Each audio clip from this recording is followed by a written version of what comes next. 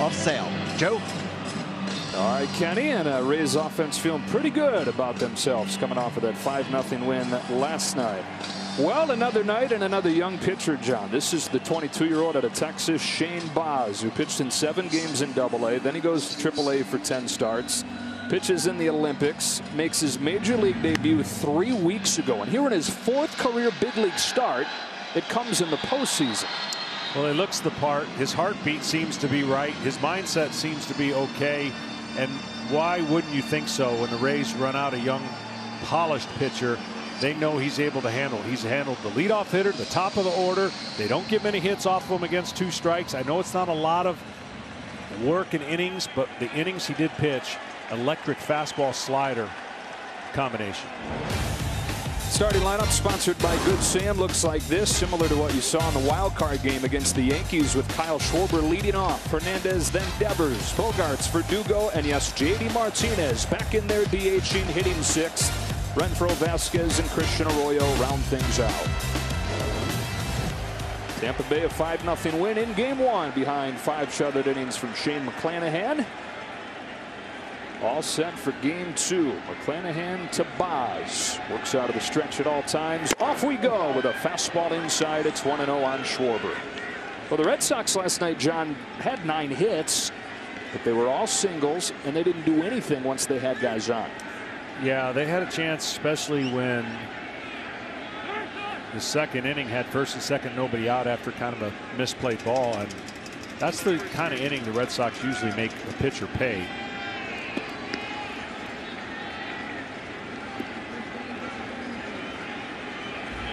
Had an opportunity late as well. Loaded the bases with just 1 out. Couldn't score.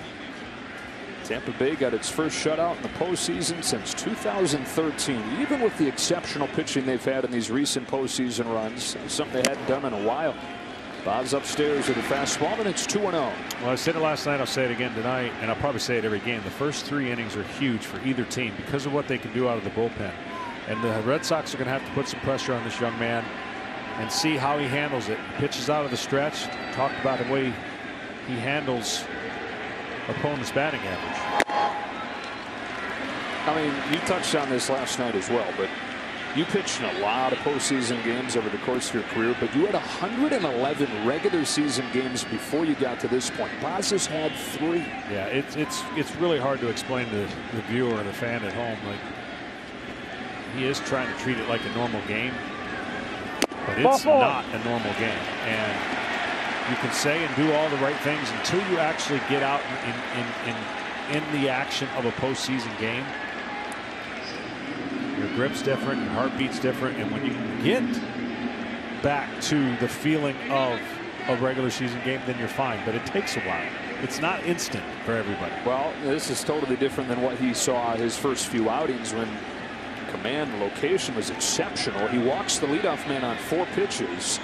And a Boston team that didn't have a single walk last night gets 1 first hitter tonight. And here's Kike Hernandez. Shane Baz, who so calm, so confident.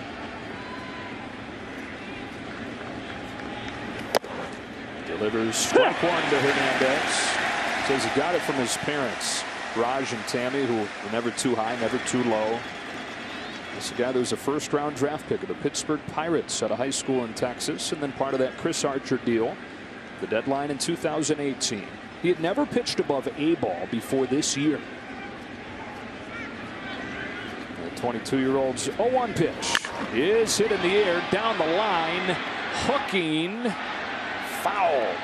Well, right now, he had a semi-playoff game against the Yankees. The reason it was semi, because it was a playoff game for the Yankees and not for the Rays. But he struggled in the first inning and then settled down and got out of it on the road. And that showed his manager something. Right now, he's being real smooth, which is okay. But they're going to have to be a little bit more finish on his pitches when he gets in that rhythm. When he's right, it's late life, sharp break, and you'll see the fastball explode in the zone. When he gets to 2 strikes, so far as a big leaguer, he's been almost untouchable. Hitters are 2 for 29 once Baz gets 2 strikes on him. 18 strikeouts in those 29 at-bats.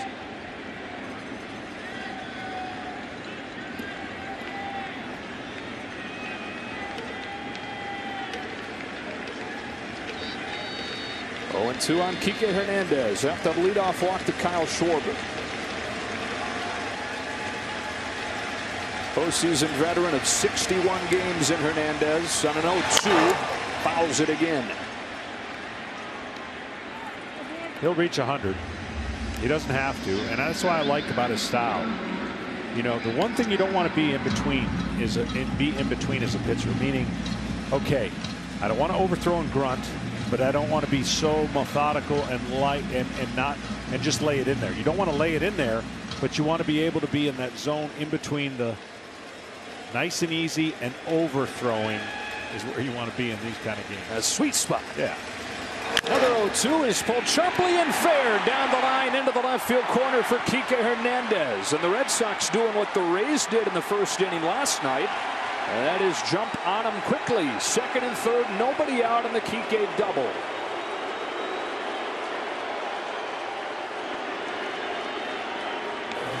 See, to me, this pitch is rolling too much as a slider. And you see how that ball went over the bag, even though it landed on the other side of the fair territory, and it just crossed the bag. And that's all it has to do. And what I mean, it's rolling, it's not having that late life. It's almost like he's throwing it for a strike instead of breaking it from the strike zone out. So that pitch will have to drastically improve against a great offensive team like the Red Sox. A lot of talk, John, about Rafael Devers last night, and reports in Boston that he's dealing with an injured right arm. He's had a compression sleeve on there for about the last week, and he just did not look right on a lot of those swings. First one here is low for ball one. Alex Cora downplayed it. He said, look, it's October. Nobody's completely right at this point, but it's hard to deny that it's like something's going on with him. Yeah, no doubt. I mean, and as a player, you're gonna kind of stand pat with not letting anybody believe otherwise. Infield comes partially in for Tampa Bay. Devers takes a strike. It's 1-1. Devers is going to see a lot of fastballs tonight. He saw a lot of fastballs last night and really struggled with them up in the zone, and mentioned with the bases loaded. 15 of the 19 pitches he saw last night were fastballs, and over the course of the year sees more of them than anybody in baseball.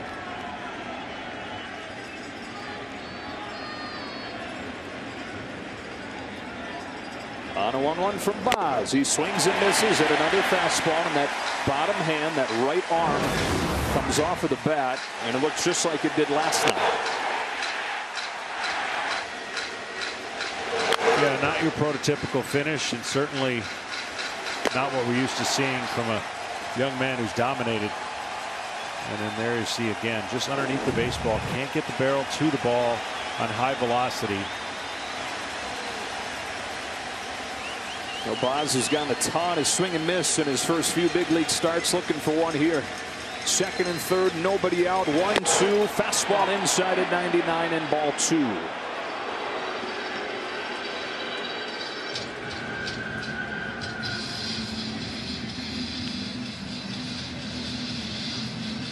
This is only the second at bat against Shane Boz in his 4 big league starts with a man in scoring position. All 3 runs he's given up have come off 3 solo home runs.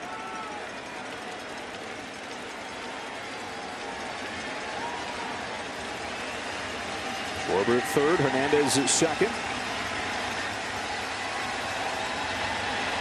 On 2-2, Devers swings and misses, half-heartedly, one gone.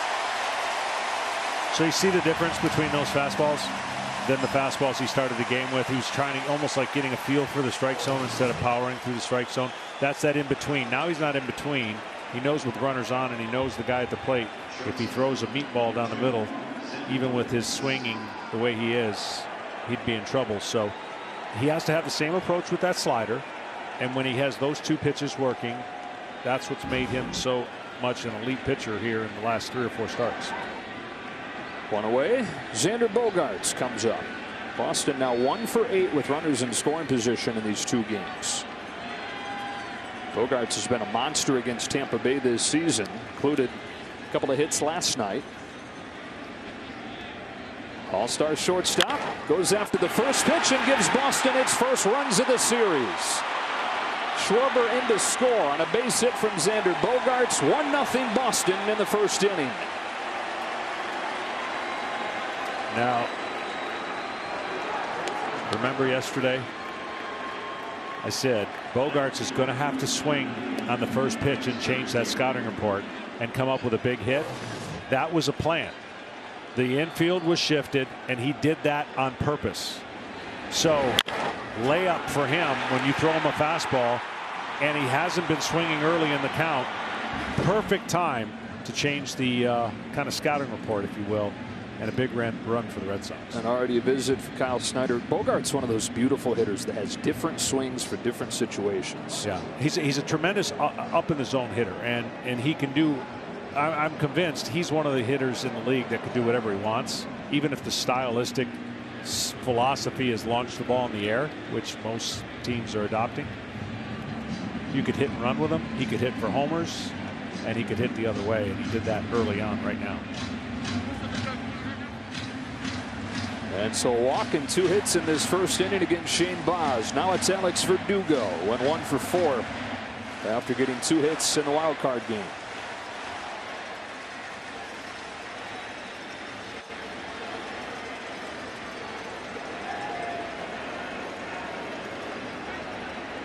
First one from Baz is fouled back.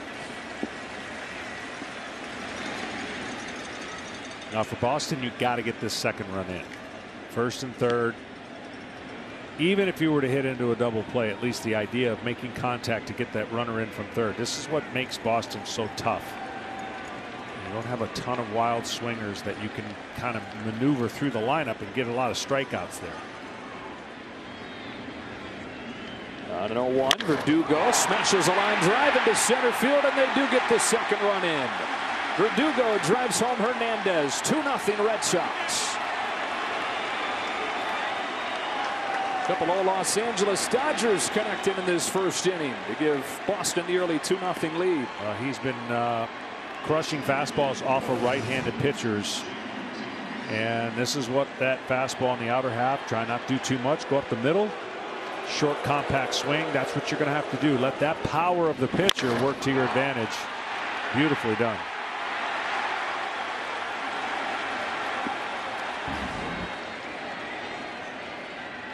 So sight for sore eyes for Red Sox fans as J.D. Martinez plays his first game since the final game of the regular season on Sunday.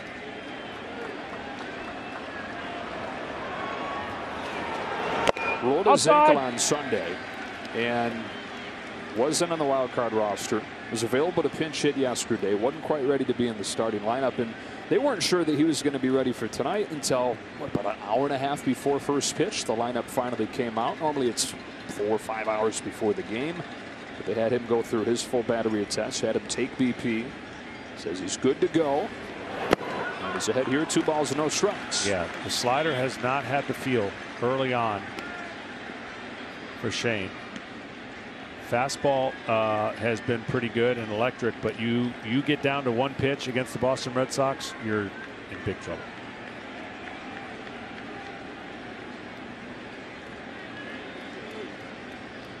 Martinez sitting pretty here with a 2-0 count. 2 runners on here in the first inning, already 2 in the bank. That's hit to right, kind of off the end of the bat, but it's going to dunk in for a base hit. They go station to station, and they're loaded.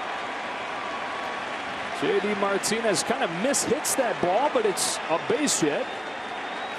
And an instant impact for him in his first game of the postseason. But I'm telling you, what these Red Sox hitters showed me so far is stay up the middle, go the other way with fastballs if you have to, because they're going to shift J.D. in the infield. Watch him stay back and just let, again, that stroke to right field almost looked like that's what he intended to do. And he was able to hit it that way. If he hit it on the ground, it was going to be a hit. But unfortunately, that ball was not able to score the runner, Bogaerts.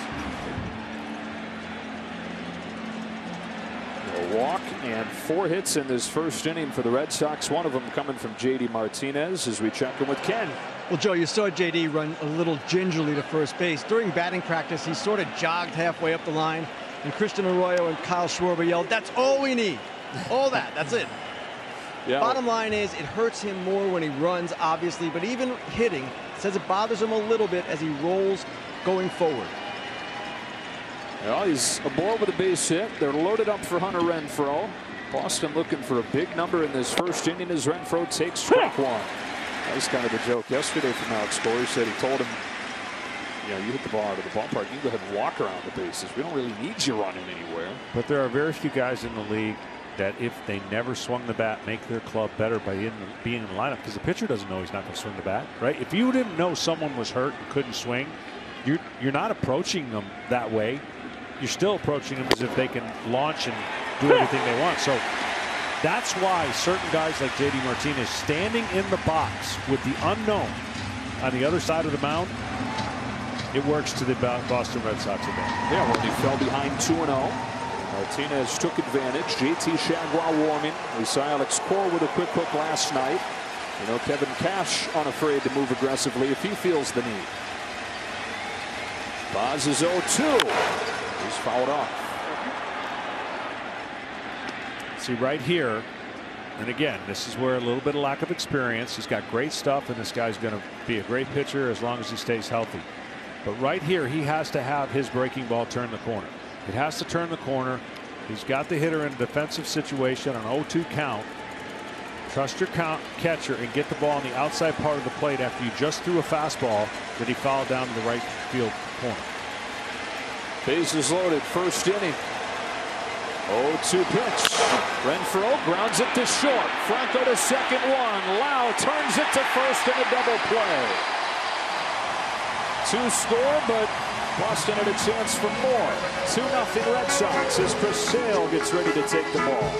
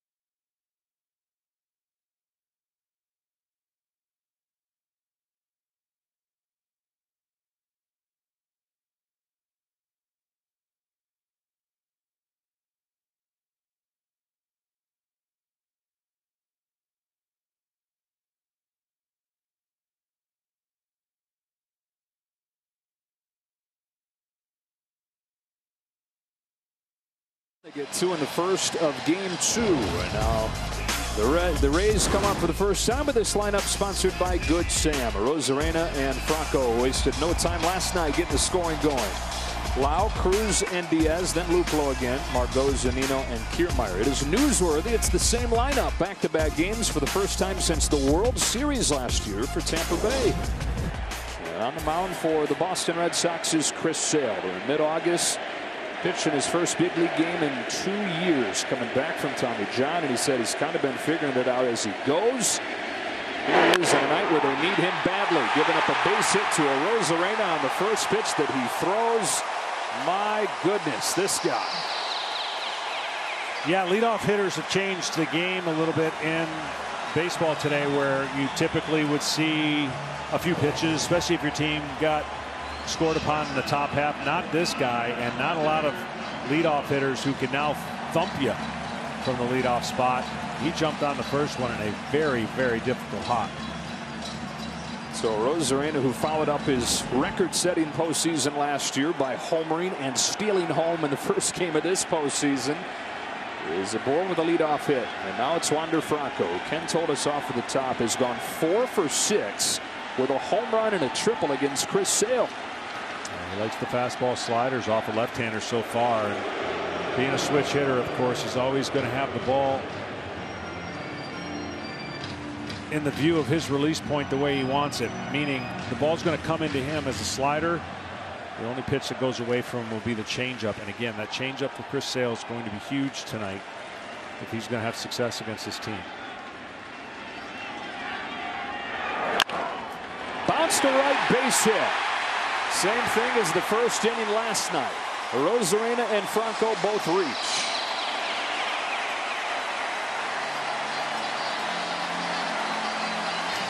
All right, what are the odds we have 3 pitches and 3 swings to start the bottom half of the first? It's pretty aggressive, isn't it? pretty good for the Rays. Trying to bounce right back after the 2-run top of the first. First and second for Brandon Lau. 0 for 4 yesterday, although he hit it hard a few times. Hit it really hard a couple times. After a scalding hot finish to the regular season, including a 3-homer, 7 RBI game, second to last day at Yankee Stadium. Sliders and changeups against lefties, kryptonite. Slider in the dirt. He'll handle the fastballs, and I'd look for Chris Sale's fastball today to fluctuate between 94 and 97, depending on the circumstances of what he's trying to do. And coming back from Tommy John surgery is the whole evolution of feel good 2 out of 3. You get that third one, you feel like a clunker, you're not connected. And then after this season, Chris Sale is going to be right back where he wants to be. This 1-0 Lau is a good one. Well, speaking of clunkers, his last time out was one of those. Washington, game 162. Gave up 2 runs over 2 1/3, just didn't have it. Alex Cora pulled him and said, man, he sure was looking forward to hoping he'd have another shot to pitch. A day where his team really needed him and then had to come from behind to force the wild card game. Here's 1-1. Another good breaking pitch. Well, Randy Johnson was about as nasty of a left-hander, and of course 6'10"-ish. You can't imagine left-handers trying to hit this pitch with a low 3/4. That ball's starting behind him, and then the change of speeds and break. And so when he's on, left-handers are pretty much neutralized, and when he's on, right-handers can be neutralized. He has such a funky delivery, and you see him at 6'6", 183. He's one of those unique pitchers that, you know, basically when he pitches, it's double-digit strikeouts. Highest strikeout rate in baseball history, owned by Chris Sale. This one's taken low, and it's 2-2. And you hear hitters describe facing him the same way you heard hitters describe facing Randy Johnson. Like, a lot of times it feels like the ball's coming from where the second baseman is standing. Yeah, and he can throw those riser fastballs where it looks good out of his hand, and then the ball just stays up above the belt. You're not hitting that pitch.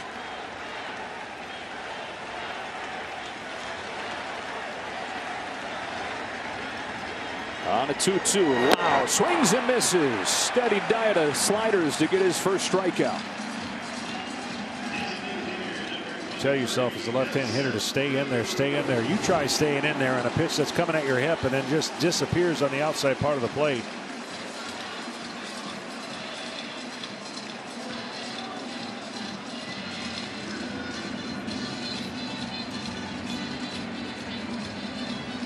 So Lau down swinging.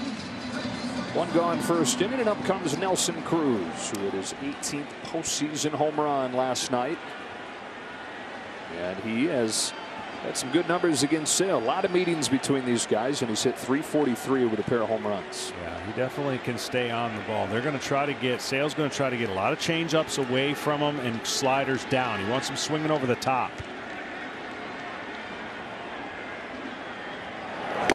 Ball's up. Fastball misses. And if Cruz can stay off that pitch, then he's narrowed the scope for himself to have success against Chris Sale. When you expand the strike zone against Chris Sale as a hitter, he's got you eaten out of his hand then. You see the numbers on the year or his career. I watched a lot of those head-up matchups on video, and he hit a lot of ground balls, did Cruz, and that's exactly what Sale wants right now, is a ground ball double play. Back-to-back base hits from Arozarena and Franco to start the inning. Strikeout of Lau. Now Nelson Cruz on 1-0. Takes ball 2. Well, right-handers have just crushed Chris Sale over his 9 starts so far this season, and usually the equalizer against him is that changeup. But League's hitting .450 against the change, and the Rays in particular, those 2 starts in early September, feasted on. Yeah, and that's what I was talking about when you come back from Tommy John. Your feel is not complete. There are days where you got it. There's days where just the ball feels like a grapefruit. I would imagine that's not good. No. Ball 3-0. And that's just a professional hitter. That's why Cruz is so good. I mean, other guys in a situation like this would try to make something happen, swing at the first pitch, and put themselves in the hole. There's the splits for Sale. I guarantee you that reverses itself next year. But it's not an automatic take right here for this powerful hitter, Nelson Cruz. Here it comes. 4-pitch walk to load him up. A lot of traffic in this first inning. Red Sox took advantage. Rays are trying to do the same with Yandy Diaz coming up.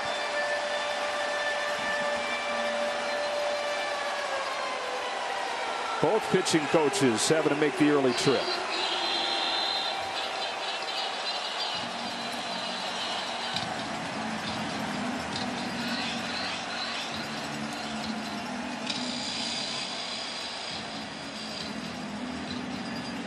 Dave Bush out to talk with Sale, and I'll let you know Fox Bet Super 6 is giving you a chance to win $5,000 of Big Papi's money during tonight's game. It's free to play. Just enter now before the contest closes for your chance at $5,000. Scan the QR code now, download the app, and play for free. Well, this is where he would really need his changeup against Diaz. Diaz has handled left-handers everything but four-seam fastballs and changeups so far on this year, and jamming him inside, that's where you're going to get a ground ball. Well, you talk about, if you're going to chase Chris Sale, you got no shot. Yandy Diaz doesn't chase. Right. He is one of the most disciplined hitters in the American League. High average, high on base guy that picks his spots to cut it loose. Fouls off the first one from Sale. No balls, 1 strike. The lefty comes back home, and Diaz takes a ball 1-1. That's evidence of what you're talking about. That could have been easily attacked and swung and missed, or even ground into a double play. It's one of those pitches you make and you're saying, oh, okay, exactly the pitch I wanted. Tip your cap. The fastball is hit foul 1-2.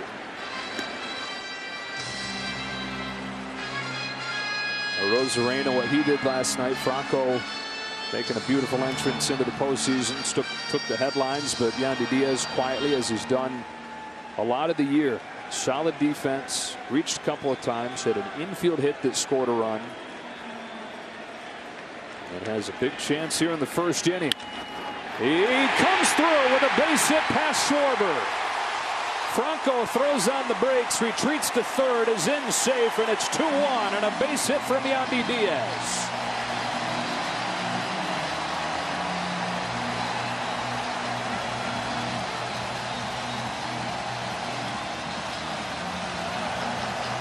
I'm going to tell you something right now.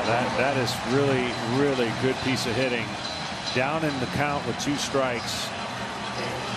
Doesn't swing out of the zone much. Less than 20%. Lets the ball travel and lets it get deep and hits a bullet right past Schwarber. And right now, the Rays are trying to take the lead and are in a good position to tie the game up. Jordan Luplow. Fastball in the corner, strike 1. The guy they acquired from the Cleveland Indians at the trade deadline never played first base in his life. But they liked what he does against left-handed pitching. 900 career OPS against lefties. That was really the only spot they could get him into the game. So he said, okay, I'll give it a try. Handful of games as the season went on. He went down to AAA Durham for the final week of the regular season to get more practice there. And activated for this American League Division Series, starting the first 2 games against lefties. Now, I would think in this count, he's put 2 fastballs by him. But when I look at the way that they're getting him out with sliders and changeups, again, we haven't seen the changeup, I don't believe, yet. It's been a lot of sliders and slow breaking balls. Bases loaded, 1 gone. The 0-2.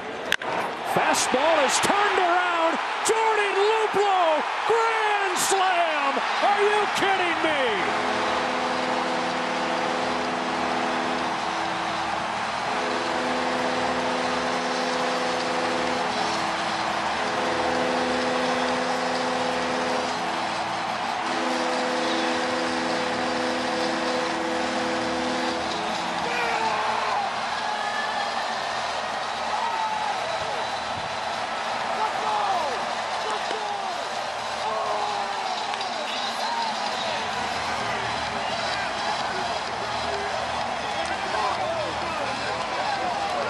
Jordan Luplow. You've heard of him now. It's amazing. I mean, I prepped for this series, and I didn't have really him to prep for, but I'm shocked that wasn't a breaking ball off speed right there. Tried to climb the ladder with a fastball, and he tomahawked it. Strike on Margot. I really am shocked. I mean, that was classic 2 strikes. Got to get him to chase. Bases loaded, and he didn't miss a pitch in his eyes. And that's kind of the joke, right? It's like, Jordan Luplow, who? So he's on the roster? Oh, wait, he's playing? Oh, of course he's going to hit a home run or something, right? Because that's kind of how it goes for these Rays. It's amazing. Magic touch. Might have been the first changeup right there, and didn't have feel for it. 1 ball, 2 strikes on Margot. First grand slam that Chris Sale has allowed in his 4 seasons with the Red Sox. His 1-2 pitch. Lifted to right for Hunter Renfroe. There we go back to the pitch that Jordan Luplow crushed for the biggest swing of his big league life. I mean, the only way you hit this pitch is you don't come off fastball, and you see it. 94, top of the zone. He knew it. Everyone knew it.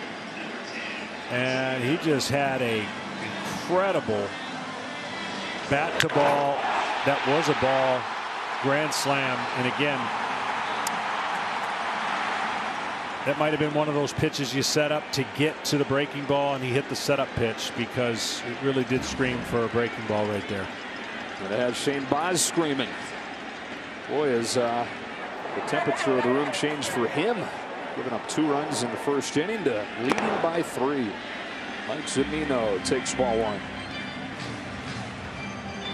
In the first inning so far, I've seen 5 incredible at-bats on both sides. Just classic, old school, take what they're giving you, and that set up the opportunity for each team to drive in the runs. And if you're a Red Sox fan, you're not thinking any way that Chris Sale is going to give up 5 in the bottom half. Really changed the tone of this game, and of course has given the young man Baz a little better feeling. Yeah, a little bit of new life.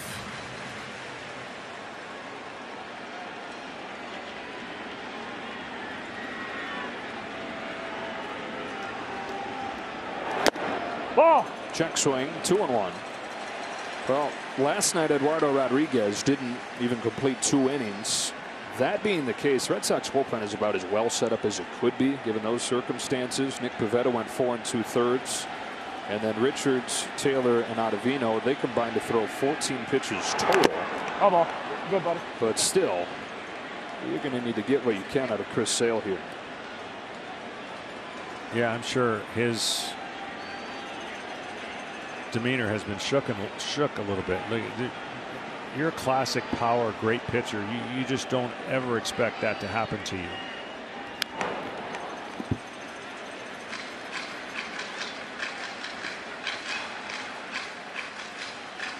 And it doesn't look like much right now, but when Nelson Cruz was up there and took that walk, I mean, there's a couple close pitches early, but he knew exactly what the situation called for and passed the baton on. His teammates behind him really came up clutch. And you see Matt Barnes warming. Question at this point is how many pitches you're going to let him throw in 1 inning. Guy coming off Tommy John surgery, just his 10th game back. This will be the 29th pitch of this first inning of Chris Sale.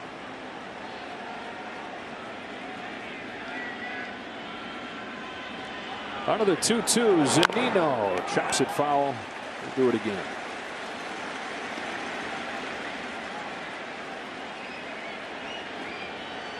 Well, the last time Chris Sale was on the mound in the postseason, with the final 3 outs of the World Series in 2018, but he has not been a good postseason pitcher overall.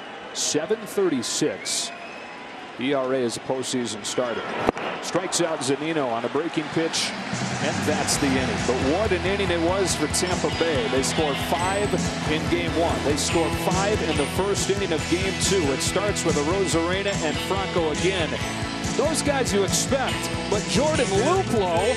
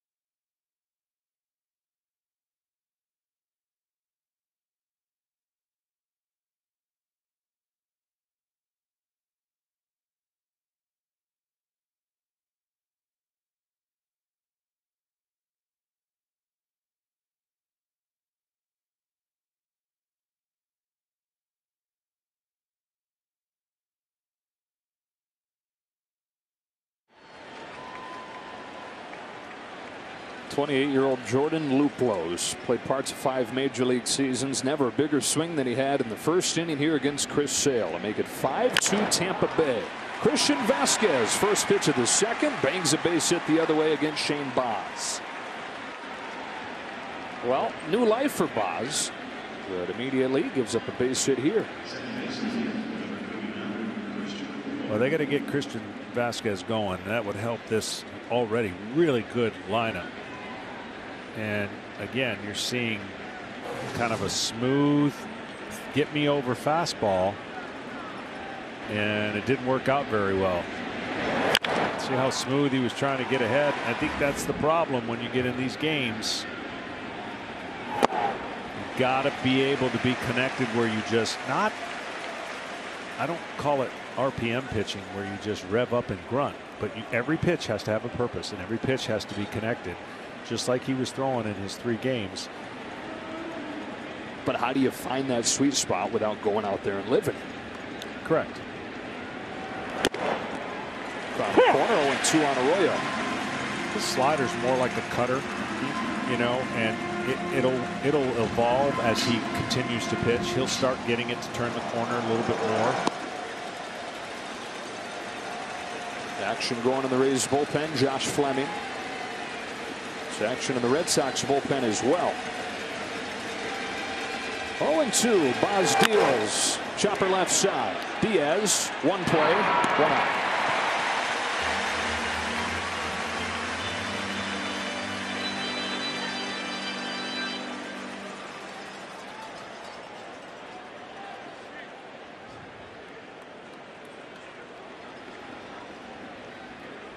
Up the second goes Christian Vasquez. Tanner Houck gets ready to go. I mentioned the bullpen usage pretty good yesterday, given the fact that got just 1 2/3 from Rodriguez. As well set up as you could be after that, and you have the off day tomorrow. So if you feel like Chris Sale doesn't have it, you got the freedom to act, and it looks like that's what Alex Cora is going to do. Second time through the lineup for the Red Sox. Kyle Schwarber started this game with a 4-pitch walk. First one here. Pops the mid. Strike 1. See, that's easy gas. That's what you call late life easy gas. The first one was a kind of a BP fastball he threw to Vasquez. Now the thing about Schwarber is you have a true slider, he's going to struggle with it. But if your slider looks like a cutter, he's going to crush it. He loves the cutters. He loves fastballs. And the slider is really his kryptonite. I mean, that's the pitch he swings over the top. You hang it, and it's hitting one of those rings here in the stadium. 0-1. Perfectly done. Drops it over the outside corner. Strike 2. Had a Nelson Cruz home run off of one of the rings last night. One of the quirks of the trap. Vasquez at second, 1 gone. No balls, 2 strikes on Kyle Schwarber. Baz delivers and Schwarber swings. He looked fooled. Comes up empty, 2 out.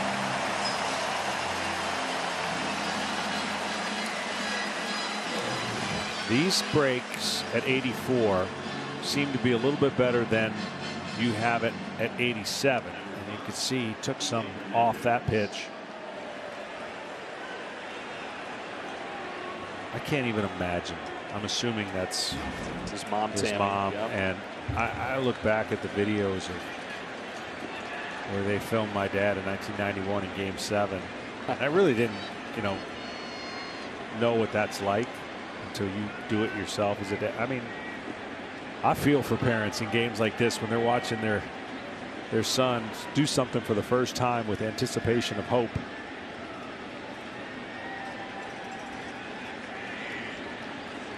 Two gone, second inning. Kike Hernandez, who doubled in the first, watches 1 miss, ball 1. Shane Baz says that he feels like he's doing what he was born to do. As a toddler, the progression went crawl, throw, walk. He was sitting and throwing to his mom before he was walking. And that his earliest memories are of pitching to his dad. Dad sitting on the bucket in the backyard, and wind up and throw it to him. Glide off the end of the bat.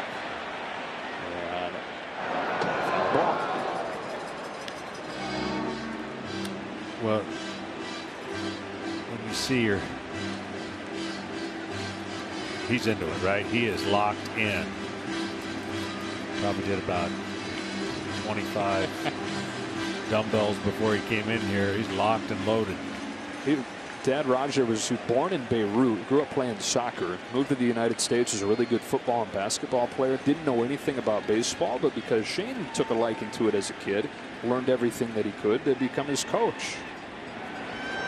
One of the things that he did was he joined a slow pitch softball team, and the intent was to learn just kind of how the bat and ball game worked. But it became he was so good that he played professionally. Slow pitch softball professionally for the Coors Light Silver Bullets. I bet he hit bombs. Well, tough spot here when you know the bullpen's going. You're not given much more room for error here in a playoff game. Behind Hernandez, and now off the glove of Zunino, allows Vasquez to take third. In a regular season game, no one would even be up.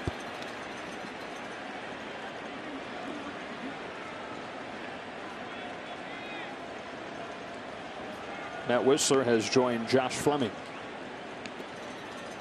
Fleming, the only left-hander in the Rays bullpen. The righty and Whistler to join him. As the count goes to 3-1 on Hernandez. Red Sox trying to take advantage of the leadoff hit from Vasquez. On 3-1, Hernandez sits a chopper left side, cut off by Franco. That does it for the Red Sox in the second. 5-2 Tampa Bay here in game 2.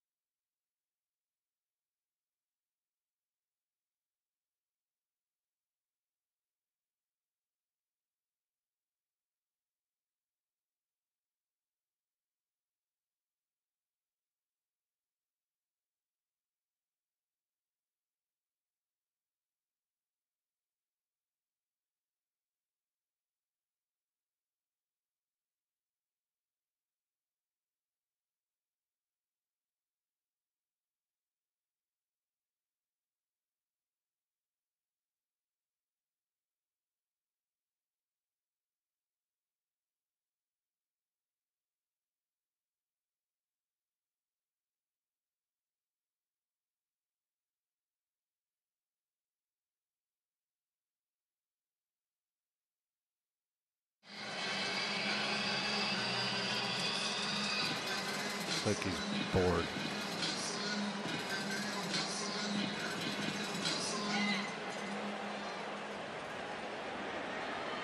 So Chris Sale lasts 1 inning, and it's 25-year-old rookie Tanner Houck that comes on.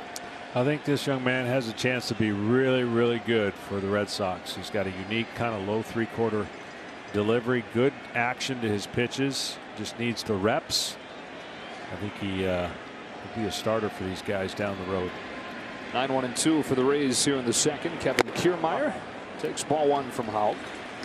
The key will be, because he can be really tough on right-handers, is how he'll do against left-handers with that kind of action. And if you're Kiermaier, you're like, really? I don't have to face Sale? Yeah. That's a bonus.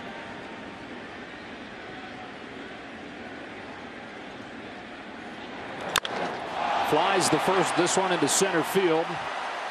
Hernandez feeling for the wall, and plenty of room there as he steps out of the warning track for the first out of the inning.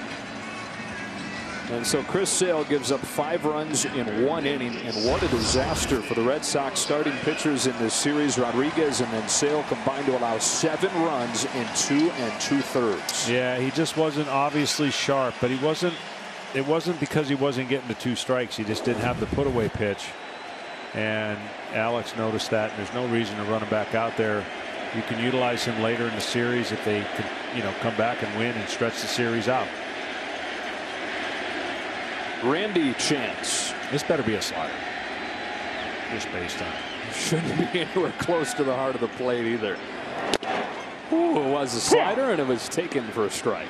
Rosarena singled on the first pitch. Sale through after hitting the home run, walking twice, scoring 3 runs last night, and they caught on quickly. The popcorn is the thing in that Rays dugout. Eat popcorn, homer.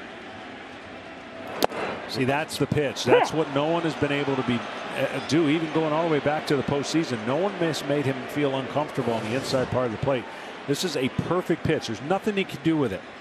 Okay, now the danger is you pull that pitch over the middle, and there's a lot he can do with it. But that now keeps him a little less confident that you're not going to be able to come back in the plate.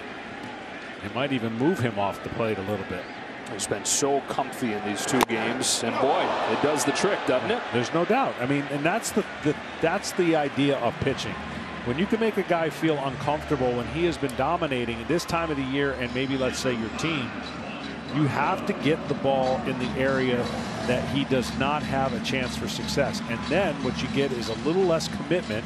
The butt goes back to the other dugout, and there goes the bat.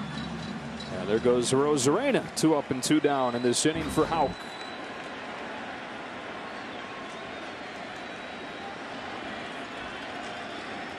Wander Franco. Not nearly as good from this side of the plate. Switch hitter. Singled and scored against Sale. And is now 3 for 5 in this series. 20 years old out of the Dominican. Goes after the first pitch and lofts it foul. We talk about this Rays team. Been some people talking about how they're not fun to watch. They're not exciting. No chemistry. No personality. Then you didn't watch last night's game. You haven't watched Wander Franco and Randy Rosarena at the top of this order. It's not a team that just matches up and puts up zeros with the pitching and then does enough on offense. No, they are dynamic and fun to watch. This guy's right in the center of that already. At 80 games into his big league career. Bangs a liner to left at Verdugo. Houck does his job quickly. A 7-pitch scoreless second.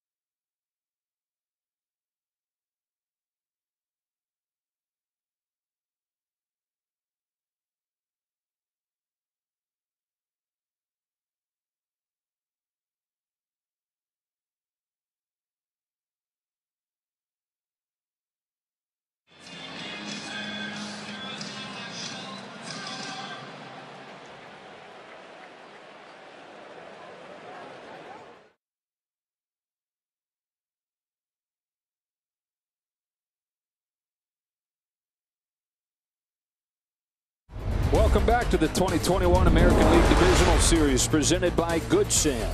Boston trailing this one 5-2 as they come to bat here in the third inning, and Shane Baz goes back to work against Rafael Devers. 3, 4, and 5 coming up here for the Red Sox. Strikeout the first time for Devers, who again had that awkward swing with the bottom hand came off of the bat. I'm watching, for the Rays, I'm thinking, all right, I got to keep the fastball up. Down might give him a chance. Up doesn't look like he's getting to it. It's a rare non-fastball to him there.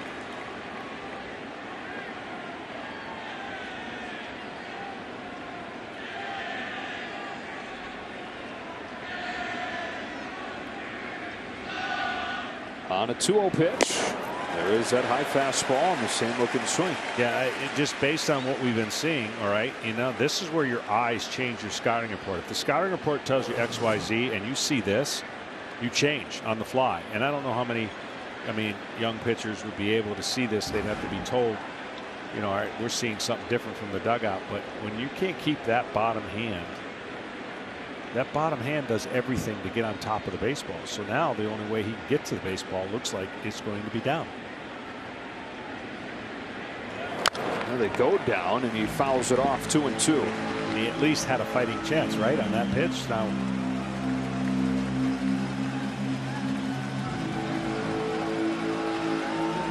well, it's a bummer to see him this way because this is one of the best hitters in the league when he's right.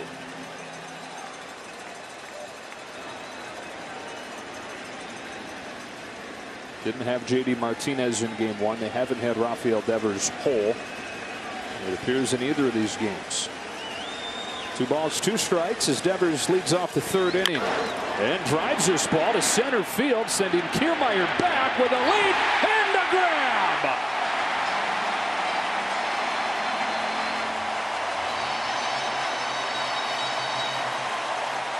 Devers caught up to it, but so did Kevin Kiermaier. That's what he does. I'm going to tell you something right now. This is an unbelievable catch live. He goes at this wall in the kind of that angle, leaps, catches, and that's a double or triple. Kiermaier in this ballpark, that's where all the distance is. The gaps to center field are a lot bigger. He loves playing defense. That's why he's in the lineup, even though he's not a great offensive player. 3-time Gold Glove winner. Shows off a little bit of that right there to take extra bases away from Devers. One away, third inning. Here is Xander Bogaerts. Let's go. 1 ball, no strikes. Well, at least encouraging for the Red Sox to see him catch up to one and drive. Well, yeah, if it's middle to down in the zone, he should be able to do that. But if it gets up at all, we haven't seen him make any contact on that pitch just based on what he's dealing with. That swing looked like his 2 home runs Sunday in D.C. 2-0.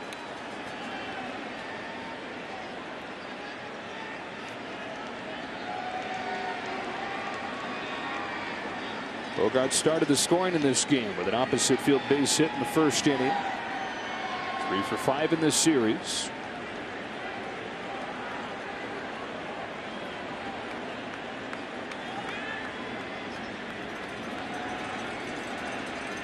Two-0 pitch. Bogaerts takes a strike. Yeah.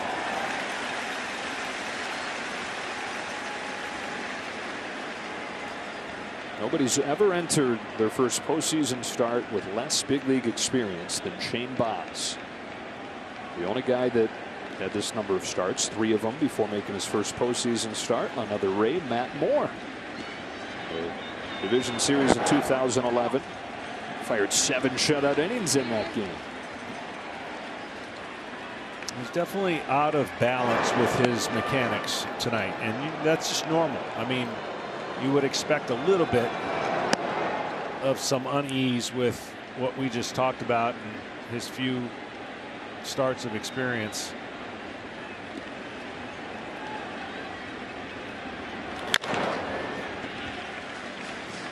Two and two. Make sure to grab your front row seat to an historic heavyweight championship trilogy between Tyson Fury and Deontay Wilder. It all goes down tomorrow night, 9 Eastern, live on pay-per-view. You can buy it now on the Fox Sports app and watch on any screen you want. No chance they're going to have it on a plane on my flight up to Boston tomorrow, is there? I don't want to make any promises. I don't want to ask you what airline. That may dictate my answer. That's a fly ball to left field. Arozarena's going back. He's out of room. It's gone. Xander Bogaerts home run, and it's a 5-3 game. Second of the postseason for the All-Star shortstop.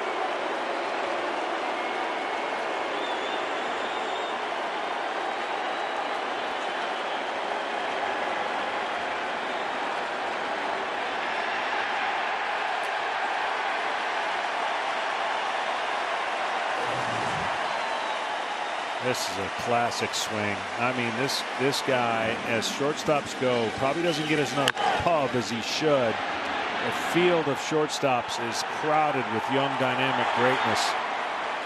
But this guy right here for the Red Sox, Mr. Steady Eddie. And that's going to be it. Sale goes just 1. Boz goes just 2 1/3. He's chased by the Bogaerts home run. He's knocked in 2 of the 3 Boston runs in this game. Into the Rays bullpen, into both bullpens here in game 2.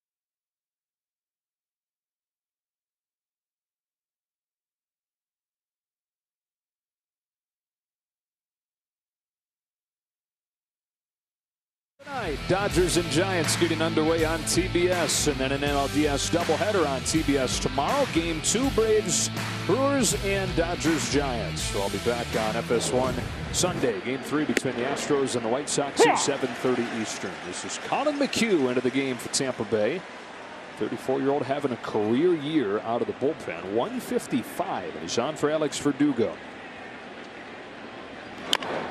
He's quickly ahead of him, 0-2. Well, one thing he does, he's got a nice little delivery, but he creates spin on every pitch. Cutting action on his fastball, great spin on his breaking ball and slider. And so he creates angles and illusions based on the way the ball spins. And for baseball pitchers, not everybody have the 4-seam backspin, the 2-seam sinker.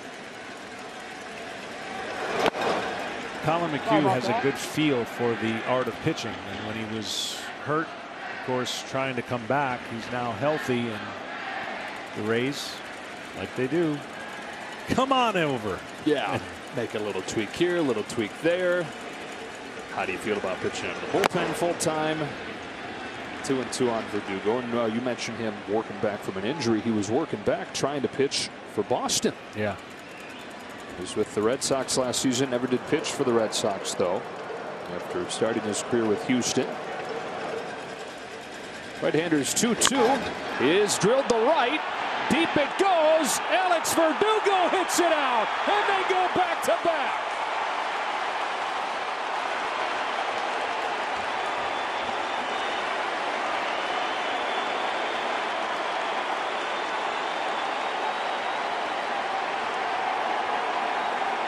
Red Sox right back in the game as Bogaerts and Verdugo go back to back here in the third.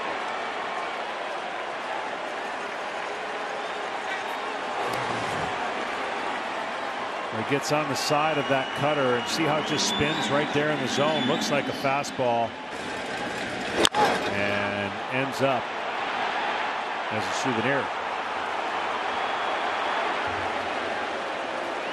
Red Sox doing the job with 2 strikes tonight. Both home runs have come on 2-strike pitches. And it's a 5-4 game. J.D. Martinez watches one come back to the corner for a strike. So Alex Verdugo's first career postseason home run. He's driven in 2 today. He's driven in 5 in the 3 games this postseason, include the wild card game.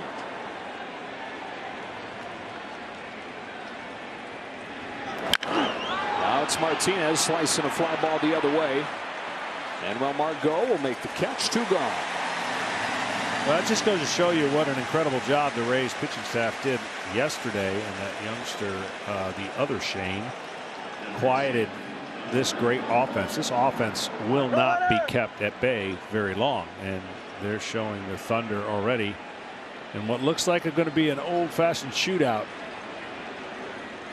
9 runs. Where are we in the third? Top 3, 5-4. So this is the game I always used to play as a starter who was bored 130 games a year, or 128.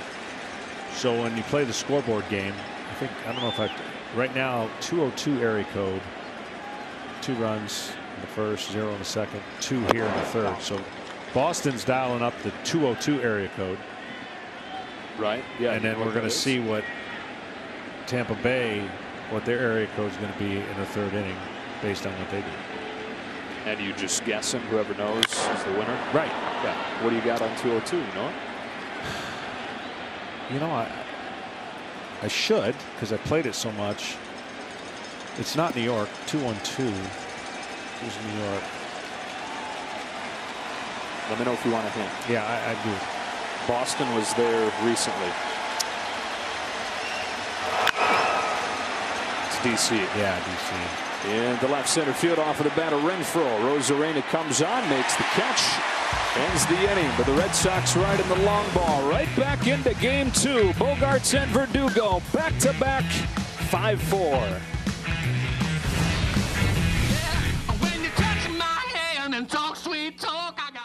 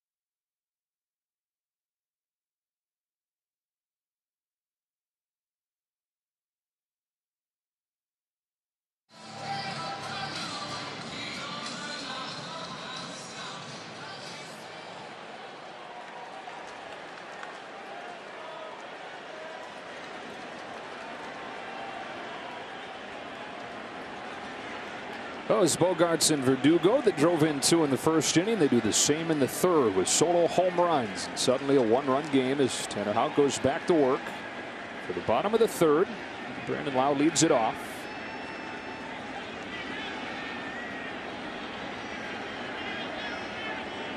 First one from Houck. Outside, ball 1. Yesterday's winning pitcher for the Rays, Shane McClanahan, kind enough to join us. Shane, I read that you were smiling while you were warming up yesterday, looking at the place, feeling the environment, and you had to say, okay, take a breath, calm down. What was it like once you actually got out there on the mound in the middle of this whole thing?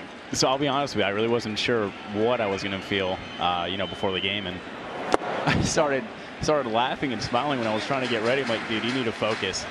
But felt pretty good once I got out of there. All the nerves and anxiety went away, and it's just back to doing what you do. Well, I was amazed by everything leading up to it, and the game can present some surprises, but your mechanics looked as locked in as I've seen you. Did it feel that way? Yeah, I felt pretty good overall. Spent the week, upcoming week.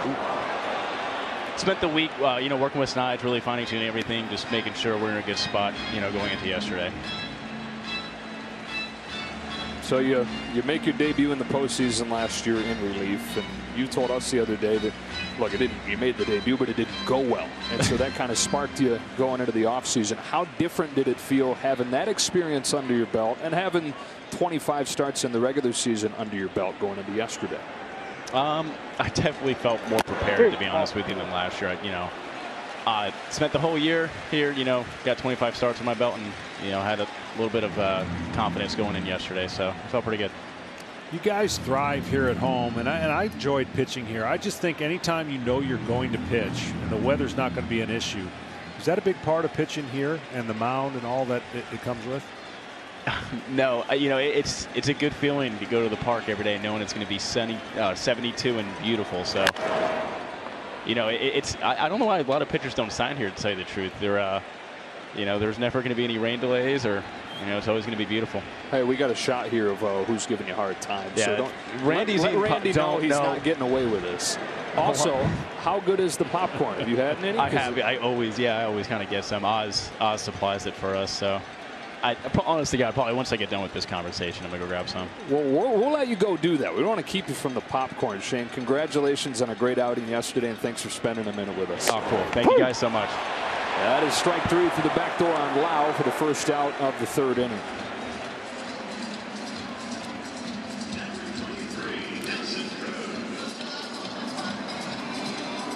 Lau was getting ready to take the shin guard off and walk in a different place. Unfortunately, had to walk back to the dugout. Strike 3 call. So that is 4 up, 4 down for Tanner Houck.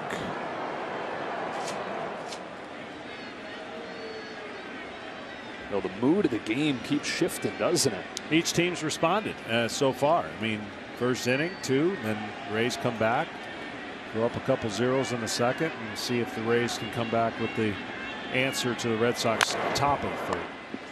Nelson Cruz fouls off the first pitch. Had a key walk in the first inning before the Jordan Luplow grand slam against Chris Sale. So Sale goes just 1. Houck has retired all 4 that he's faced. Israel goes from eating up some innings, trying to keep him within striking distance, to, my goodness, it's a 1-run game. Got a chance to play a serious role here in game 2. He's ahead 0-2. Yeah, that came close to us. It did. Were you ready? I wasn't paying attention. I guess you were ready then.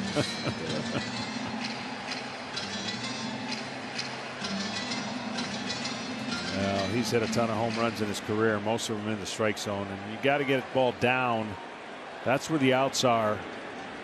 And he just covers and crushes the middle of the strike zone to the top part of the strike zone.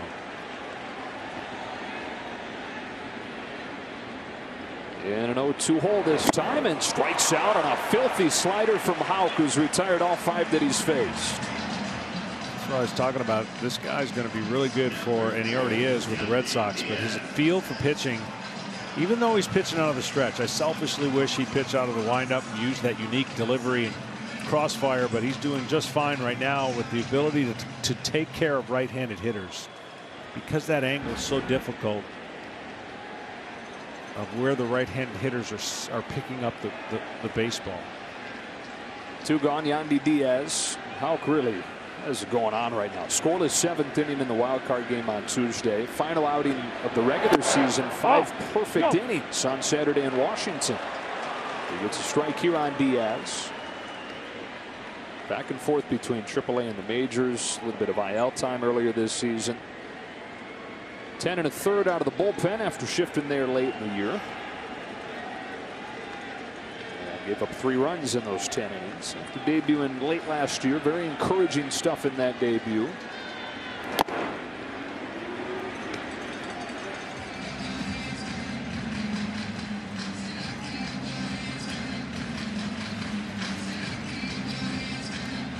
Relentless. Isn't it the same one you've got? Yeah. Yeah, you weren't supposed to see that, though. Well, relentless is going to be the key right now for the Red Sox, and crawling back in this game, and they have put the energy back in their dugout. They came out just smoking in the first inning. Everyone in the dugout realizing they got to win this game. And then the deflation of the bottom of the half of the first inning, and then right back in it. Talked about it last night, John. More than half their wins this year have been comeback wins. Houck looking for a 1-2-3 third inning. And he's got it by striking out the side. After 3 innings in St. Pete. 5-4 Tampa Bay.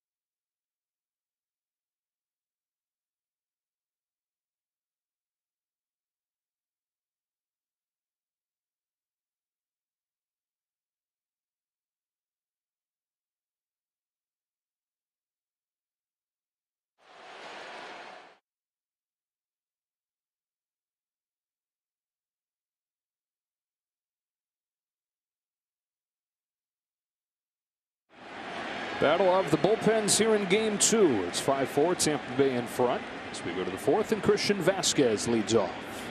Singled on the first pitch that he saw in the 2nd inning. First pitch that he sees here in the 4th, he fouls. Ji-Man Choi into the game at first base. Jordan Luplow hits a grand slam and thank you very much. Heads to the bench. That is with the left-handed starter out of the game, and so you upgrade the defense drastically. Going from a guy who's hardly played the position to somebody who's pretty good over there in Troy. No balls, 2 strikes.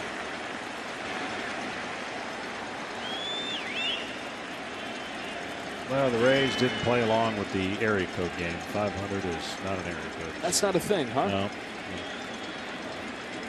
All those towns out there, all those areas. No 5 zeros. No.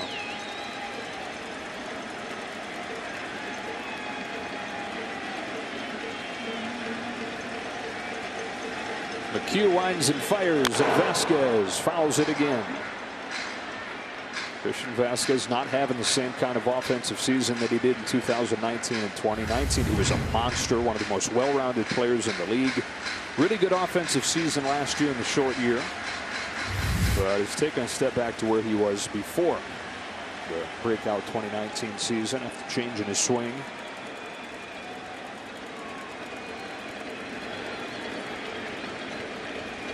He leads off this 4th and strikes out chasing a breaking pitch. It's time for a game break. We check in with Kevin Burkhardt.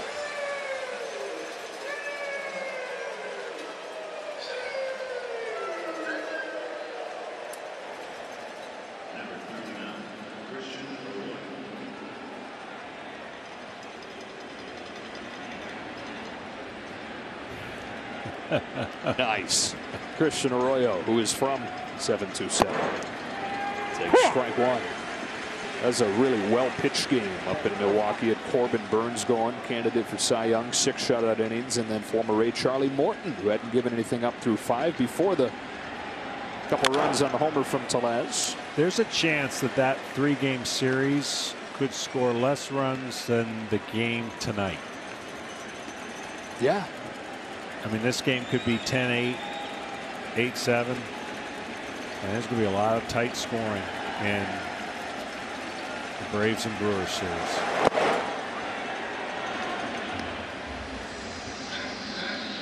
Home teams perfect in the postseason, even including the 2 wild card games.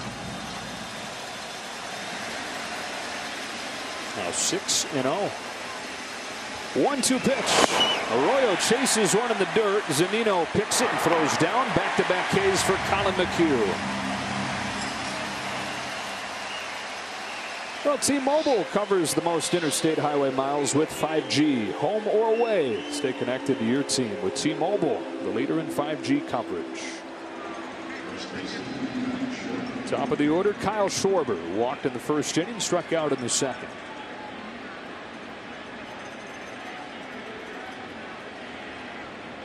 Schwarber, who hit a home run in the wild card game, his 7th in the postseason. There's only one guy that has hit home runs at a better pace in the postseason all time than Kyle Schwarber, and it's Babe Ruth. Wow. Similar bodies, too. Yeah, they more in shape as Schwarber. I could see him pointing. For sure. You know, there's comparisons made. Not this is the next Babe Ruth, but you're right. Similar looking swings. And, yeah.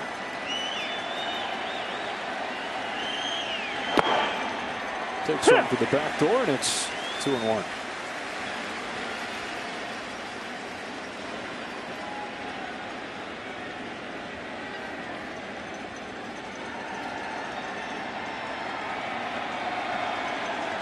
Actually, the scout that recommended Kyle Schwarber to the Chicago Cubs, and as they say, pound to the table, draft him with the 4th overall pick in 2014, recommended that they draft him and compared him to John Wayne for his toughness and Babe Ruth for his short left-handed swing. He said, squint your eyes and imagine some grainy film, and you've got Babe. Yeah, and you know, plays out of position a little bit when he went out to the outfield, but a good enough athlete. And I really think that knee injury, not only what he did in the World Series, that's just another level, but it delayed his progress, and he went into a funk after that. And he's come out of it and looks healthier. Bounces this one right side. Franco in the shift. throws him out. 1, 2, 3, 4th inning for Colin McHugh.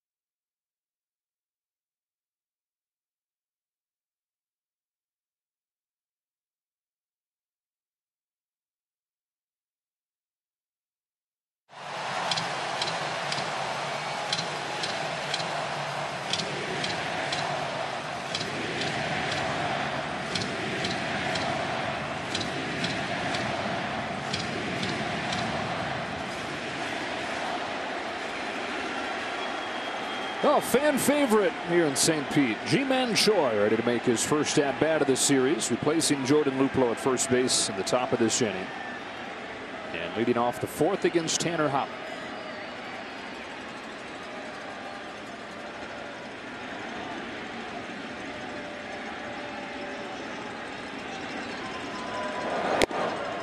One ball, no strikes. Choi, 30 years old, out of South Korea. Signed his first pro contract back in 2009 with Seattle as a catcher. Spent 6 years in the minors before getting a handful of games in the majors with the Angels and the Yankees and the Brewers. And another cast off the Rays got in a trade in 2018. That's in the corner, and it's 1-1. Great changeup. Outside fastballs are where most of the strikeouts, if they're going to be a strikeout with his fastball, it's going to be away. About 70% of the time, that's where he's going to get the called strikeouts or even the strikeouts that he swings at. So he's looking middle to middle in, and there's a good changeup right there out of Houck. Way better against right-handed pitching, Ji-Man Choi is. Platoon guy, swings and misses here, and it's 1-2. 46 of the 50 home runs he's hit in his big league career. They've come against righties.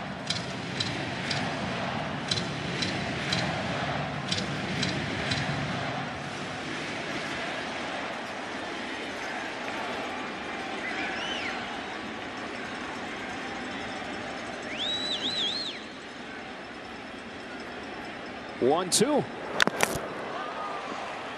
Really good pitch right there. You could just dot those pitches away just off the zone. You got a backdoor breaking ball, change up to start, and then another change up just on the outside part. Now Changeups these days are 90, 94, 93 miles an hour versus the general changeup of 82 to 85.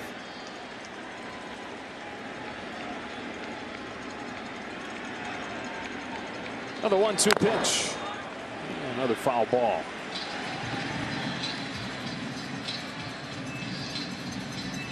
See, a challenge for a right-handed pitcher when a guy's a good low ball hitter but will swing below the zone is to make the pitch look enticing coming out of your hand and then almost bounce it, right? Or take it to the below the strike zone so where he swings over the top. So back foot. When you hear back foot breaking ball or back foot slider, you're trying to get the ball to almost get to his back foot in the box, starting it over the middle.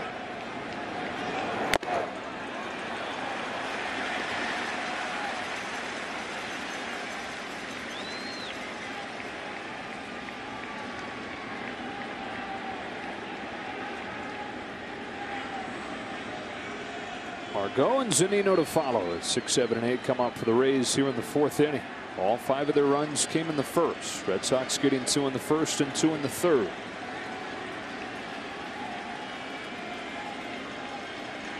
Two balls, 2 strikes on Ji-Man Choi. Houck throws on the ground. Well positioned. Xander Bogaerts, 1 gone. Well, here's how we got to this point. There's back-to-back home runs from Bogaerts and Alex Verdugo. We've driven all 4 for the Red Sox in this game, getting them back to within a run after the big swing from Jordan Luplow. And Statcast, powered by Google Cloud, takes a look at him going up and getting that pitch out of the zone with 2 strikes and crushing it. Well, he threw it right where Vasquez wanted it, and unfortunately it just became that pitch selection error instead of location because he set up high and Luplow sent it up high, well into the stands. Strike 1 on Margot. You know, the Rays get guys that do 1 or 2 things very well, and then they deploy them to maximize those skills. Luplow comes out of the game as soon as it shifts to a righty on the mound, but he's in there specifically because he crushes lefties. And what does he do? Crushes a lefty.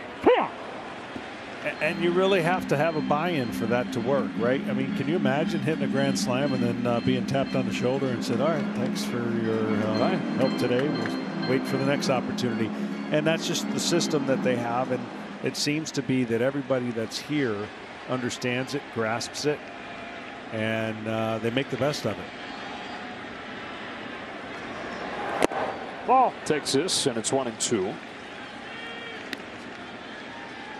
But the fan base, I almost feel like the fan base every year is getting to know somebody different.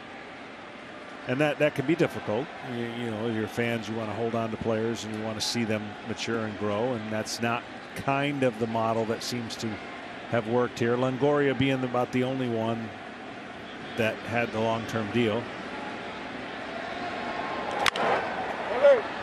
So every year is a little bit different, but the results seem to be pretty close to the same. They've used 61 players this year. 41 of those pitchers, both those franchise records. Colin McHugh, who's pitching for the Rays right now, said that, you know what, kind of a fun group of misfits. A lot of guys that nobody else wanted. 19 players on this postseason roster were acquired via trades. They only have 5 homegrown players out of their 26. 1-2. Many of the homegrown guys they use to get those 19 players acquired in trades. Yeah, well, you know what's not fun? Shares meetings. Because when you do over shares meetings, you got to go for a lot of players who help contribute to your success. So there's a lot of decisions to be made there. He's one of the homegrown guys, the crown jewel homegrown player, Wander Franco. Another 1-2 to Manuel Margot is swung on and missed, and Houck keeps on rolling. The 2 gone here in the 4th, and much has been made of the payroll for the Rays. The way they operate is because they have to be competitive with a budget like this. They found ways to get edges.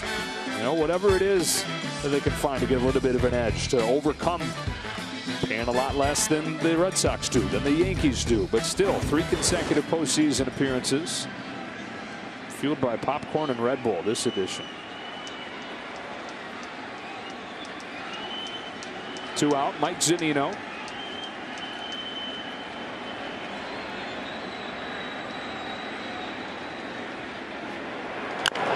Zunino chops one to third. Big bounce Devers.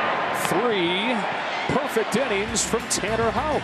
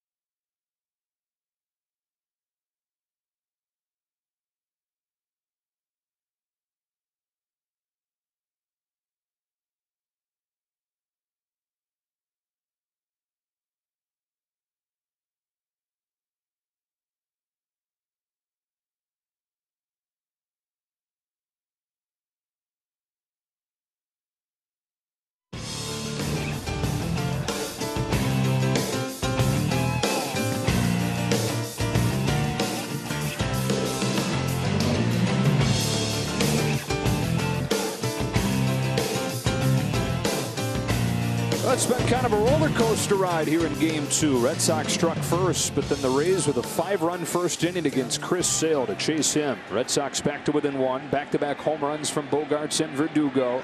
And now Kike Hernandez fouls off the first pitch of the 5th from Colin McHugh. Big inning here for the Red Sox and a big inning for the Rays as far as the game can tilt right here. Right, part of the lineup that you want if you're the Red Sox to get the lead back.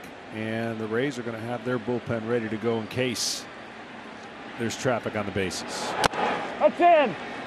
1 ball, 1 strike on Hernandez. As a pitcher, you always sense, you know, the part of the lineup. Of course, that's who you're facing. But you also sense which inning is a little bit more important from a momentum standpoint. And this game has kind of gone back and forth. And I would think this inning right here for the Red Sox, the hot hitters coming up.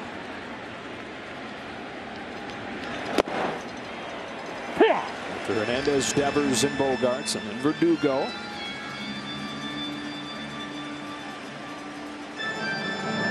Matt Wisser warming for the 2nd time. Both these teams going to piece it together tonight after short starts. McHugh to Hernandez, 1-2.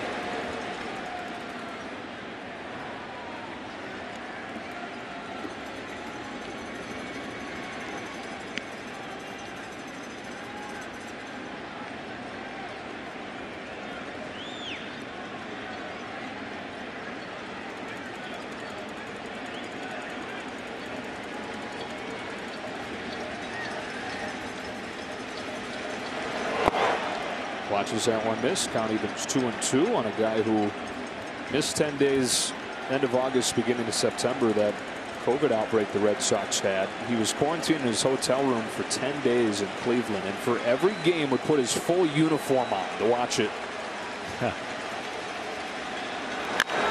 Lifts this ball to left on a line and deep. Kike Hernandez has tied the game. 3 solo shots and tied at 5.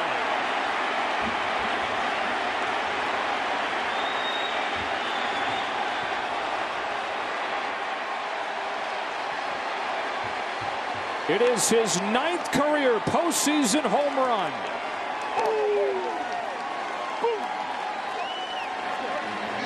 A lot of breaking balls that at bat, and he got one that hung over the middle of the plate, and it was out of here fast.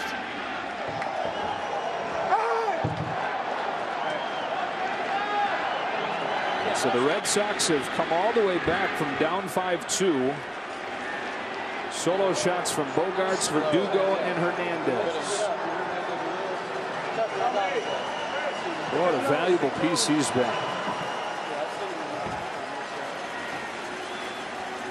And now it's Devers. Strike 1. It's a better matchup here for Devers. The velocity won't get him as much. And what Colin McHugh's trying to do is pitch to the top of that zone with his cutters. But Devers a good breaking ball hitter.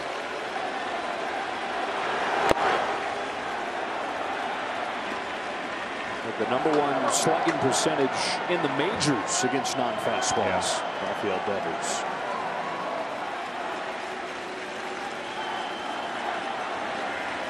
On a 1-1 pitch.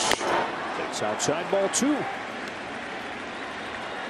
This is what the Red Sox have done for a lot of the season. Racing deficits. Couldn't wait around for this one. 2 in the 3rd, 1 in the 5th. Back at square one. 2-1. Ball 3.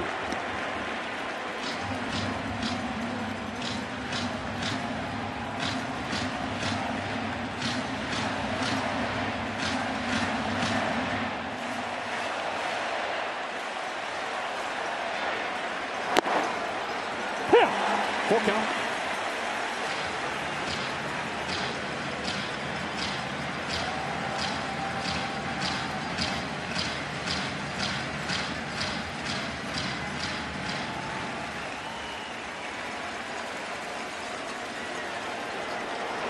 Ball 4. Takes a borderline pitch for ball 4. The go-ahead run reaches here in the 5th. The tying run scores on a home run from Kike Hernandez. Kevin Cash comes out. He's going to make a change.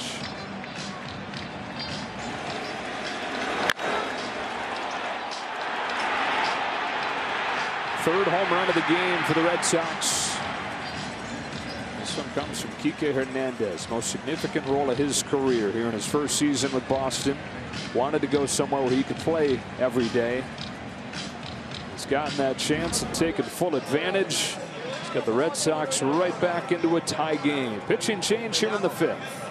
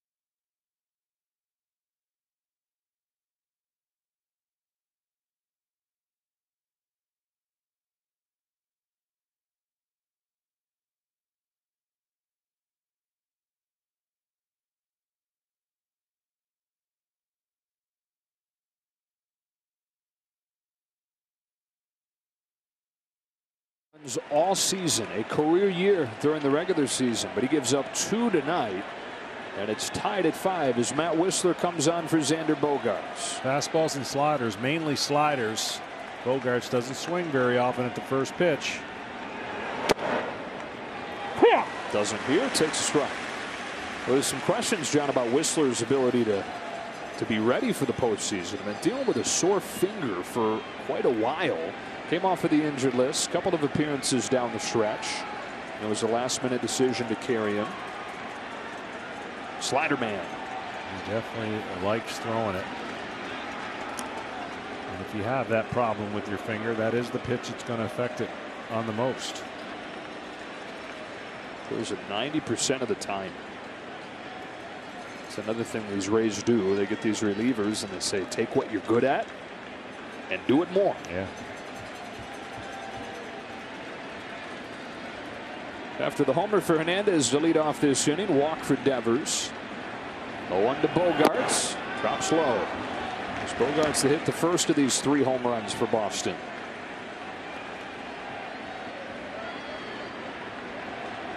Two for 2 tonight, above 400 on the year against Tampa Bay. Try to keep the ball away and keep it from being up or inside. That's where he crushes. Boy, it was both those things, wasn't it? He got away with it.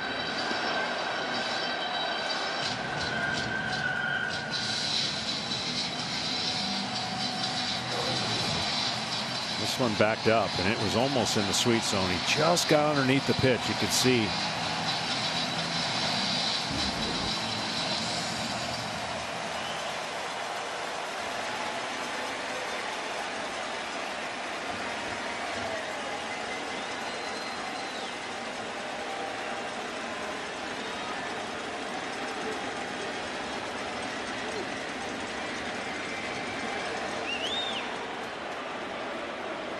For 4 off of Whistler.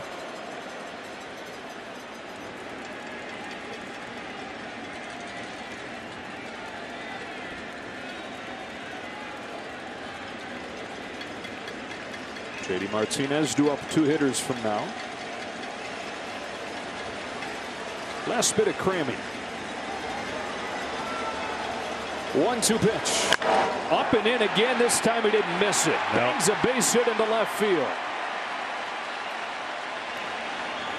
That's amazing. I mean, the league average with 2 strikes is 167. He hits about almost 230. But the 2 areas again that he loves the baseball. You could tell he was frustrated with missing that first one, but he wasn't going to miss the second one. I mean, that's just a ball that he was able to get on top of. And so far, right now, the breaking ball has not been coming out of his hand and turning the corner.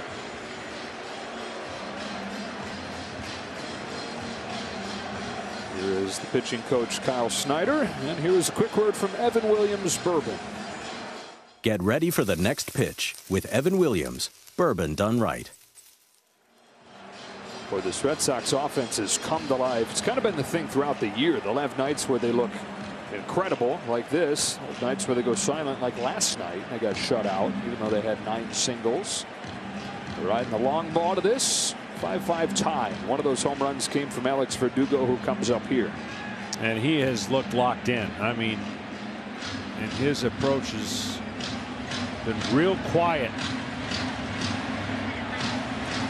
If you're a pitcher, and I'm sure the scouting report right there is trying to find a way to get him to hit the ball on the ground, which he will. He'll hit the ball on the ground, but you better make a great pitch for him to do that.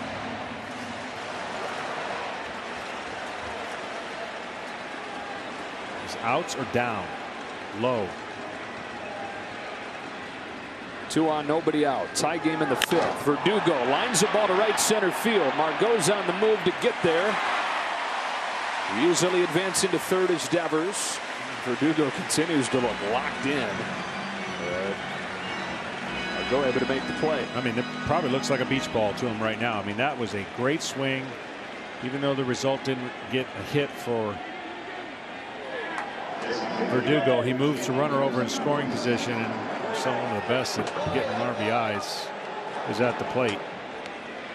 J.D. Martinez in the lineup for the first time this postseason tonight. He's gone 1 for 2. It has been a bounce back year for him after a nightmare short season, worst year of his career.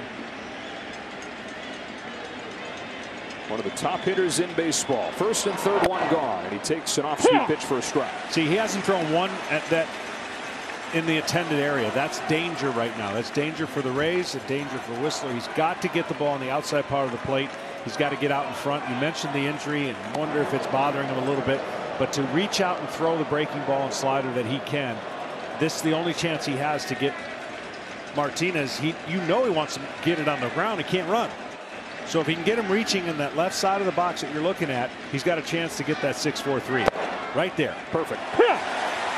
And you just tell yourself, I don't have to make a better pitch, but I've got to finish the pitch in whatever way I can. He's talking to himself right now. You see how it comes out of his fingers. That's a better breaking ball. That's the best one he's thrown this inning, because the other ones are backing up, and that's a bad recipe.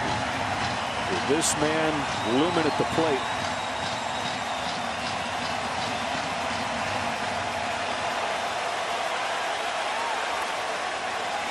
Devers at third, Bogarts at first. J.D. Martinez on an 0-2 pitch. Takes it low. And again, wasn't anywhere close to the target. When it pops out of a pitcher's hand, that's never good, because when you pop out of a hand, it's usually a breaking ball that can pop out of the hand. This one, see, it gets on the side, and now that spin is not taking it to the right direction of the plate. Got to be on top of the pitch, and you got to finish it out in front and let the spin take it away from the right-handed hitter. 1-2 pitch. Good take that time. Now, the downside of seeing and throwing so many breaking ball to a great hitter, he's seen the break now. He recognizes the break, and he's seen 3 or 4 or 5, and the more you see, the better chances it gets for J.D. Martinez to stay back and hit that ball in the desired effort, and he's trying to lift it in the air, of course. Red Sox have 3 homers tonight, all 3 with 2 strikes. 2-strike pitch here is lifted to straightaway center field. Kiermaier back at the wall. It's gone! Another 2-strike bomb! Red Sox take the lead.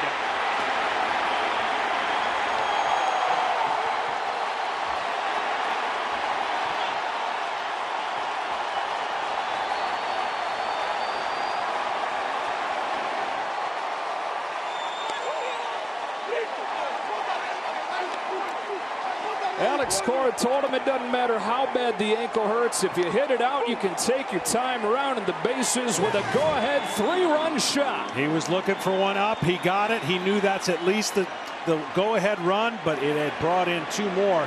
He spit on the ones that were off the plate down, and none of those sliders, with the exception of one, did Whistler throw the way he wanted to a great hitter. You just can't get away with that.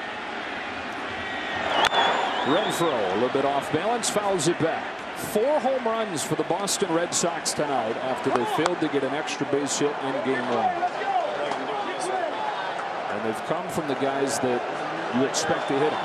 Hernandez, Bogarts, Verdugo, now J.D. Martinez. That chase there, 0-2.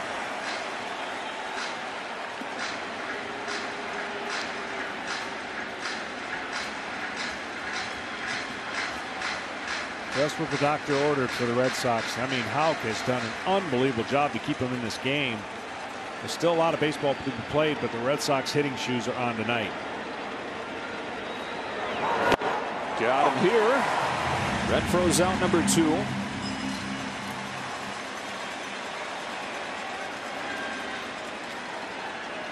On the night where Tampa Bay, John, gets 5 in the first inning against Chris Sale, Boston sitting there thinking, my gosh, maybe it's just not our year, but here they come. But you know what? Because of that man right there, Alex Cora, and the way that he's led his team this year, I mean, it's kind of followed the track of the year. Gets swept by Baltimore to start. Oh, here comes all the paper, all the headlines. Then they get out to that great lead, lose the lead, and then they're outside looking in for the playoffs, really all the way possibly to the last day. Rally, get in, beat the Yankees. So there's no way that this series was going to go like the first game, just where there's no competitive fight. This team's too good offensively, and they're showing it tonight. Christian Vasquez grounds one to third. Diaz circles around it and ends the inning. Boston brings its big bats to game 2. 2 more home runs. It was Hernandez to lead off the inning, the third solo shot of the night. And then a 3-run home run to break the tie from J.D. Martinez.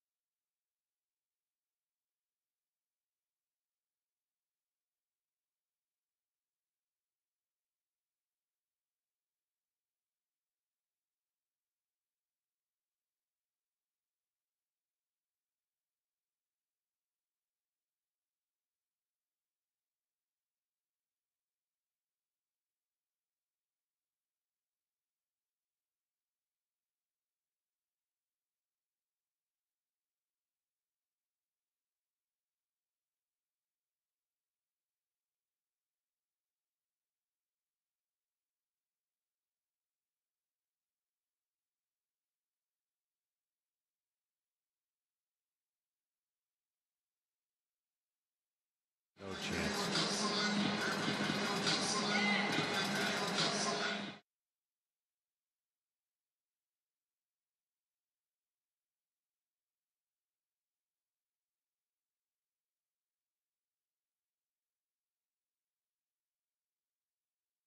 In the 5th inning against Matt Whistler. What a game this has been. It's 8-5 to the bottom of the 5th. Long way to go. Tanner Houck, though, has been untouchable. 9-1-2 for the Rays coming up. And there's ball 1. He's throwing strikes. He's got a great changeup working that acting like a split, and he's throwing enough breaking balls to keep these hitters off balance. But much like the Red Sox, this part of the lineup has an opportunity to cut back into the lead if they do their thing when they turn this to the top of the order. 2-0. Houck, by the way, over his last 3 outings, has now thrown a perfect game.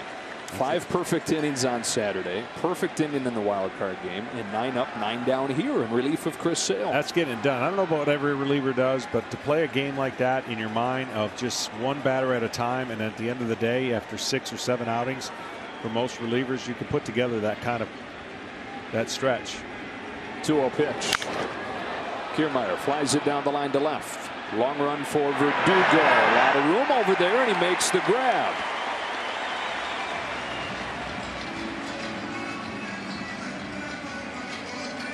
Top of the order, Randy Arozarena borrowed some boots from a teammate last year. They became the Magic postseason boots. He bought a pair of his own this year. And you got to keep wearing them. They worked last night. The boots worked all last postseason. Yeah, whatever he's doing, keep it up. Watch this. Oh, yeah. You can't miss. Well, Houck pitched him about as good as anybody who's pitched this young man. And he got that fastball inside. Struck him out back in the second. Fastball, pinpoint, strike one. Over the 9 1/3 perfect innings for Houck. He's got 15 strikeouts, including that one to Arozarena.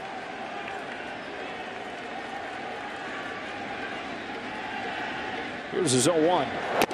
Outside. Put it away.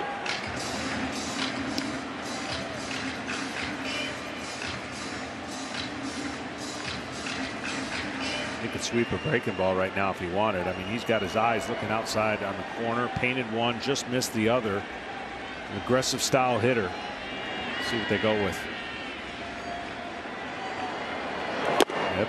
You've seen a game or two, John Smoltz, haven't you? I missed that part. You know, I missed the part of trying to dissect what a hitter's good at. And where that last pitch is so key. Where the last pitch is, not necessarily pitch selection always, but where the pitch is and where you get the hitter to look out over the plate. He could bust him in right now if he wanted to, having him lean out over the plate, or just keep going back out. Sweeps another one. Warm burner to third. And Devers gets a little help by Schwarber on the back end, playing just his 10th career game at first base. Time for the Player Resume, sponsored by Indeed. Entering the day, look at the postseason numbers for, as Joe Castiglione, fantastic Red Sox radio man, dubbed last night the new Mr. October. I'm telling you, man, that is, you would be fine with that as a career in the postseason. Yeah, a career like you'd be talked about as an incredible career postseason player. But if you dive into it and you go, what? It's not even 2 years? Wait, he's a rookie? 2 gone. Franco. Ball 1.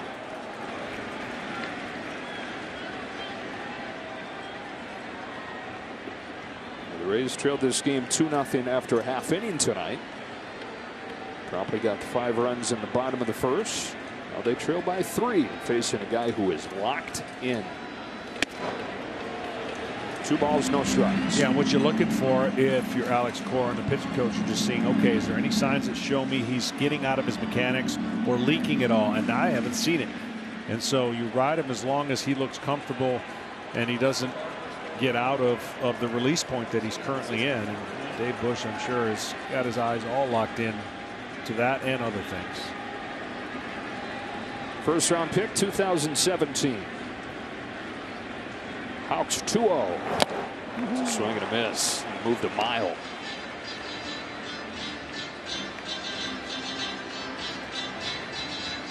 There are actually some teams that look at numbers coming out of spin rate to determine what they see or don't. And I think that's a dangerous way to go. There's some evidence and quality in doing that, but your eyes can be very important at this time of the year. And if a guy is having one of those games, you just let him rock. 2-1 offering. Smacked up the middle and beats the defense. Base hit into center field for Wander Franco. First base runner of the game for the Rays since the grand slam from Luke Lowe in the first.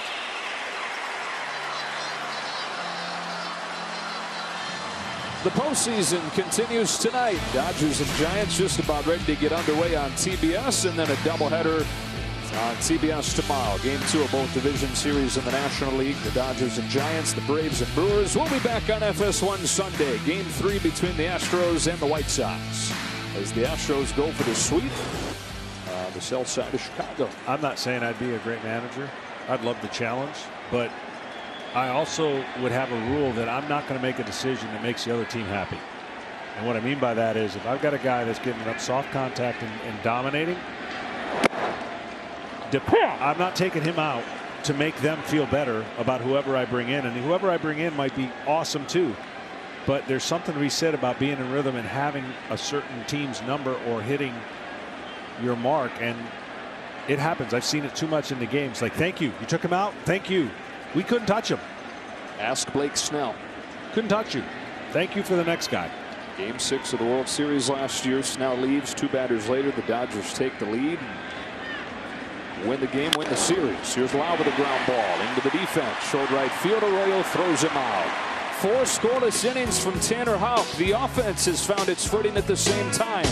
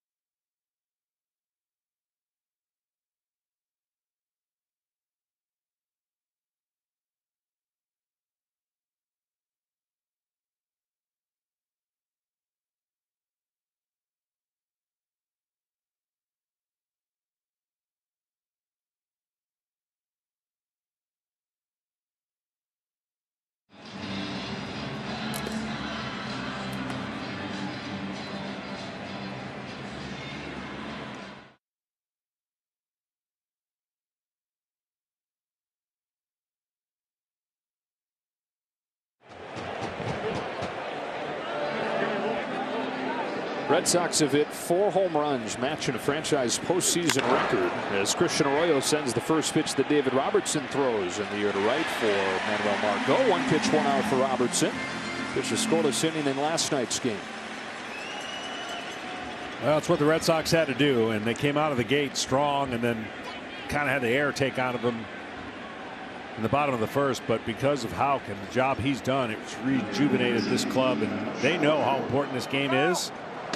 They know the elements are going to be much different in Boston. The crowd, the level of noise, and the weather. Yeah, that too. Pretty consistent weather inside here. Kyle Schwarber, strike 1.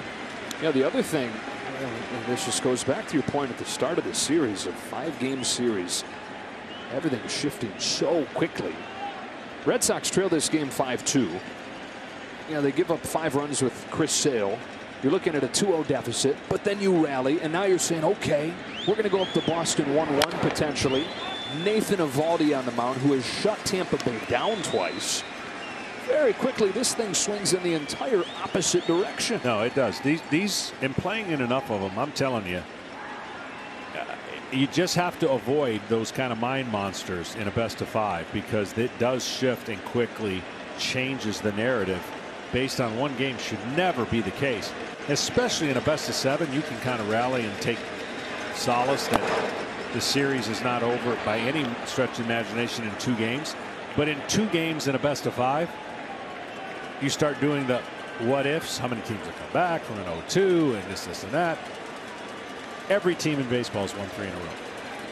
Even the worst teams in baseball, I think, have won 3 in a row. 1-2 to Schwarber. He tries to lay off, but he goes around, and a strikeout for Robertson. 2 gone in the 6th. Let's check in with Kenny. Well, one thing that's interesting here, guys, as this series develops, yes, Nathan Eovaldi will pitch Game 3, but who will pitch Game 4? We've seen in Games 1 and 2, Pivetta and Tanner Houck be very, very good, and this could change the Red Sox thinking going forward. John, I'm wondering how you see this. You could go with Eduardo Rodriguez on 3 days rest, Pivetta on 3 days rest off 73 pitches. Maybe you bring Chris Sale back. It's a lot to think about as they go forward, but keep in mind, Alex Cora in the postseason is one of the most aggressive handlers of pitching that there is. Kike Hernandez, bases empty, 2 away. And with that point, Ken and John, he's going to pick one of those guys to start Game 4 if it gets there, but there's a good chance the other 2 are involved in it eventually. Yeah, there won't be any more starters other than Eovaldi going probably 5 innings for the Red Sox this way forward. And I think that will answer kind of how he chooses to use either one of those combinations. Now, the question that I have is how many more innings can Houck pitch and how much does it knock him out of the rest of the season? But that doesn't matter right now because this game matters more to the Red Sox on winning it. So you throw everything out the window and you let Houck go as far as he can until he shows any kind of falter. Figure out the rest of the stuff. Absolutely. Well, Houck has thrown 90 pitches twice this season. Again, he's a converted starter. He's only thrown 47 so far tonight.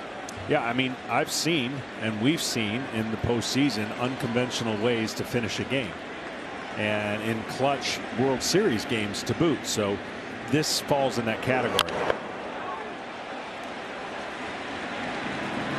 That's why if you want to run a system to throw whatever theory you want in 162, great.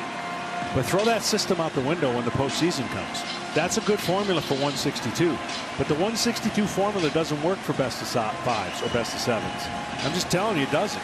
And so to live by that 162 formula in the 1 or 2 or 3 games in a postseason, I think you're making a little bit of a mistake. Full count.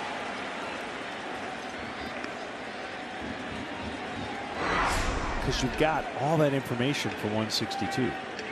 But I've always said, what if there's an outlier game in a Game 2 of a postseason that doesn't have the luxury to see 4 more starts of that guy? You got to treat that game as its own. You can't lop it into the 162 version of the statistics you want to go by. Everything magnified this time of year. Hernandez hammers this ball to the gap in left center field and off the wall. Almost hits his 2nd home run of the night. He'll settle with a double, his 3rd extra base hit.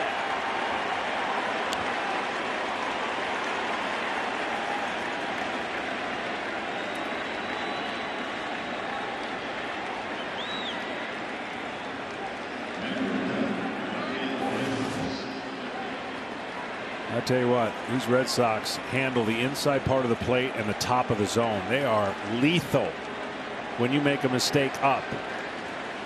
Doesn't matter if you're 5'10" or 6'4", they're crushing the pitches that are out over the plate.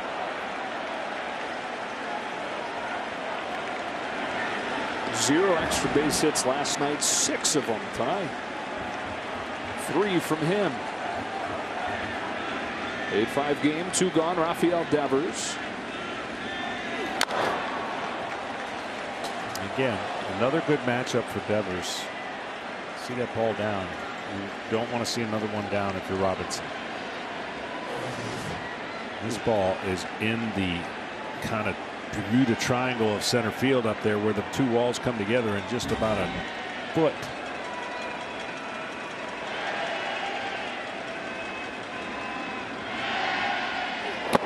He went down with it.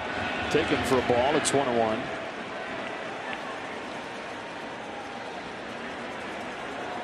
So it's Eovaldi for the Red Sox Sunday. It's another rookie, Drew Rasmussen, for the Rays. Converted reliever.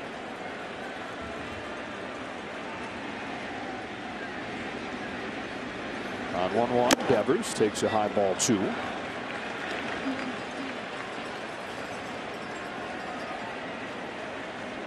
Oh, for the Rays, this is the batter of the game. This is the batter that determines if you got a chance to come back. And the reason, if you don't get him, you're in the meat of a hot Bogarts, a hot Verdugo. They just keep coming with J.D. Martinez behind him. 2-1. 3-1.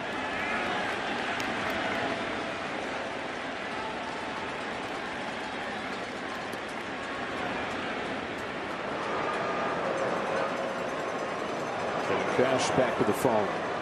Nobody warming yet in that bullpen. Hernandez is second with 2 gone. 3-1 pitch. Count is full. I got to give Devers credit. I mean, whatever's going on, you know, he's battling, and he just doesn't miss those pitches, right? And it's just this time of the year, he's doing what he can do, and everybody knows it, right? When you're playing at this level, you're going to ask you questions, but you go out there and post up and give everything you got. Payoff pitch, ball 4. Second walk for Rafael Devers.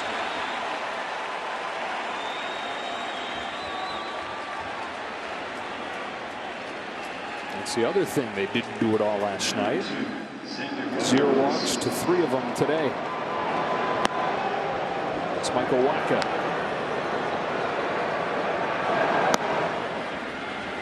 Well, Robertson's faced Bogarts a ton. And so he knows and seen Bogarts at his best. Well, looks like starting to see Bogarts at his best again here. 6 for 9 with 2 home runs so far in the postseason. It's just so quiet at the plate. Everything looks like it's slow motion. And then strike 1. It's a guy that debuted in 2013, was a young guy on that World Series team, longest tenured Red Sox at this point. He's gone from being overshadowed as the young guy on the same team as Poppy and Pedroia. Victorino and Ellsbury at that point was a star. Mookie Betts makes his debut the next season. First round picks, big names in Bradley and Benintendi. And now he's the guy, but still underappreciated across the sport. This is one of the best players in the American League. It really is. He slugs too on fastballs. You got to get him out down. You saw that pitch and swing and miss.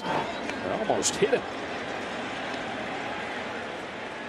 The way he's swinging, he's glad it didn't.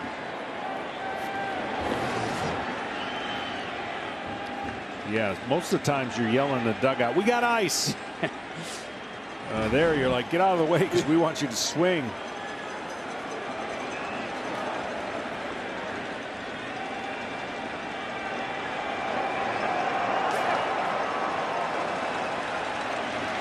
Bogarts, who is 3 for 3.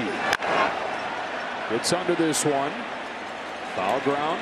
Choi has it. That does it for the Red Sox in the 6th. They strand a pair, and it remains a 3-run game.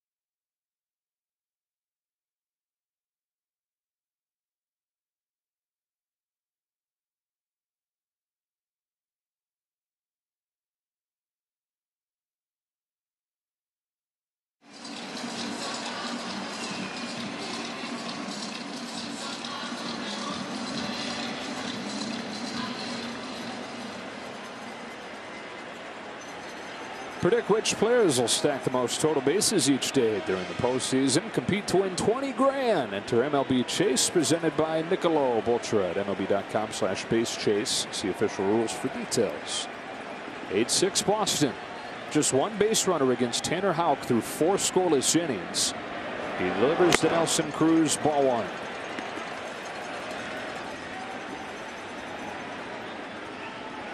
Cruz walked in the first inning, came in to score on the Luplow grand slam. Rays haven't scored since.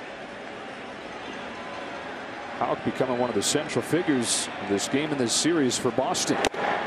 The rookie falls behind 2-0. I'll tell you something. Cruz has one of the prettiest swings in baseball. It's the reason why at his age he can still hit for power and average. It's because he keeps the bat in the zone longer than most.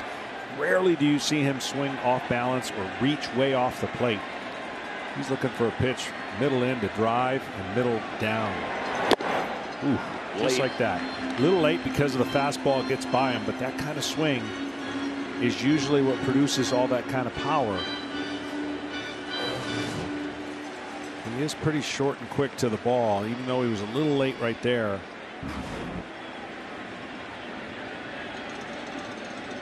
There's 2-1 from Houck. Late again. He's been late more over the last month or two since the trade. He normally, like you said, crushes fastballs, but has not been the same hitter since coming here.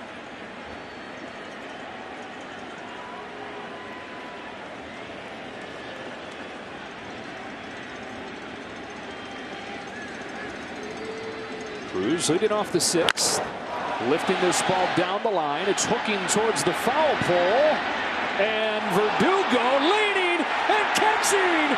What a play by Alex Verdugo!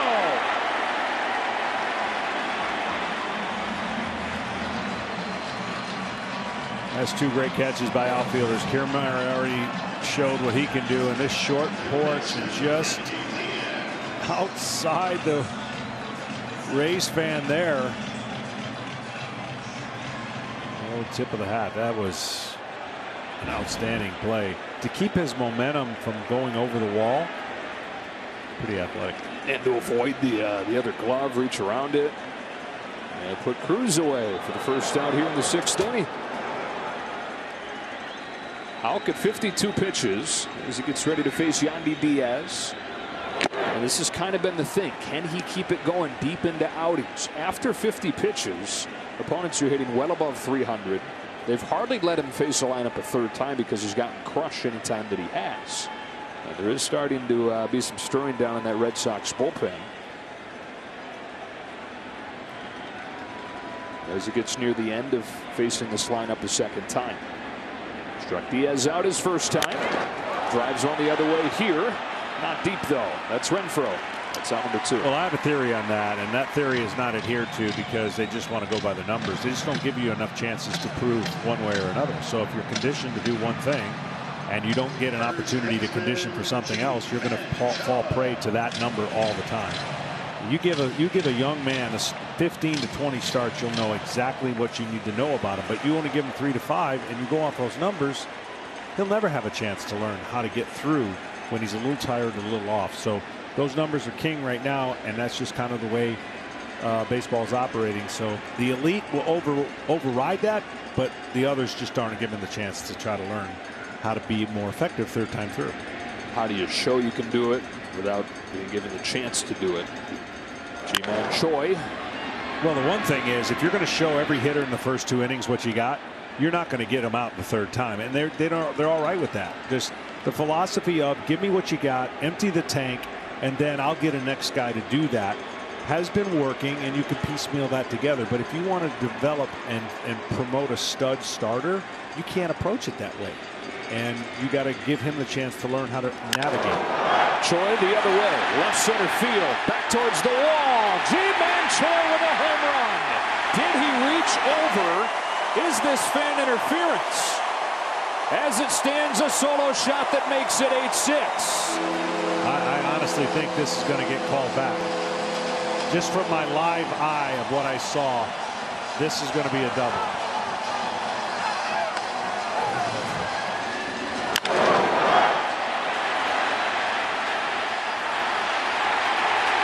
It's close. He reaches over, and they're going to.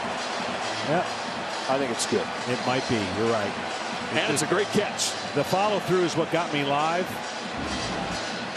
But how about Choi in the first base production of the Rays? If this stands, they got 5 RBIs, right? They do. Grand slam from Luplo. He leaves. Choi comes in. He homers.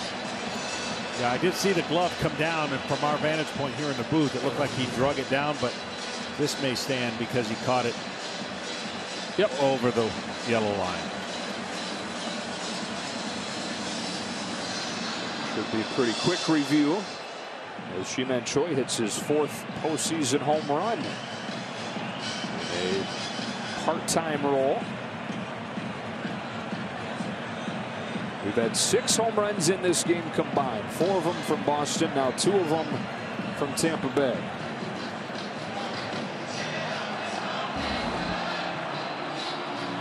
Poor guy, just wants to have his moment. So what have I done? I think you're going to be all right. I think he's going to skate on this one. Yeah. Home run. Ji-Man Choi, 8-6 game.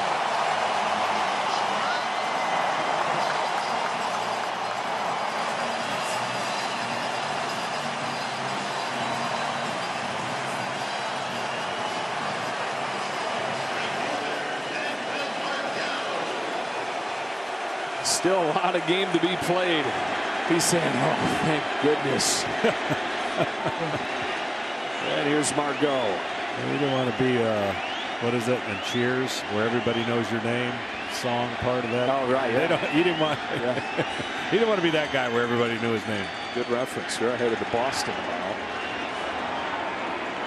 So the first blemish against Tanner Houck, and a breaking pitch misses to Margot. So a little bit of damage that comes after that 50th pitch mark. First hit that he's allowed, by the way, in 11 innings. He's been awesome. Or first run, beg your pardon. Only the second hit, though. 1 ball, 1 strike.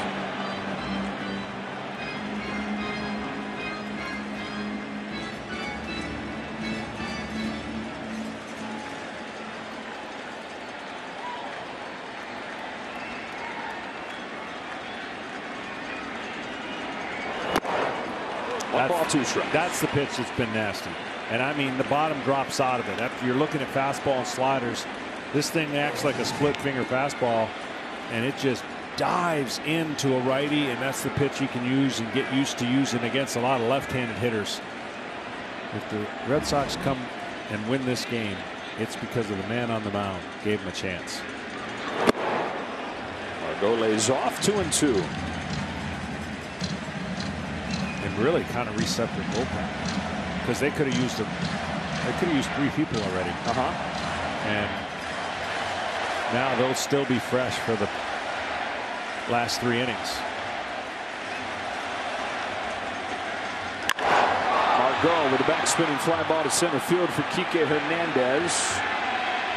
That's the inning. But the Rays get their first run since the first inning. Ji-Man Choi. Boy, the 6th spot has been the magic one. First base has been the productive one.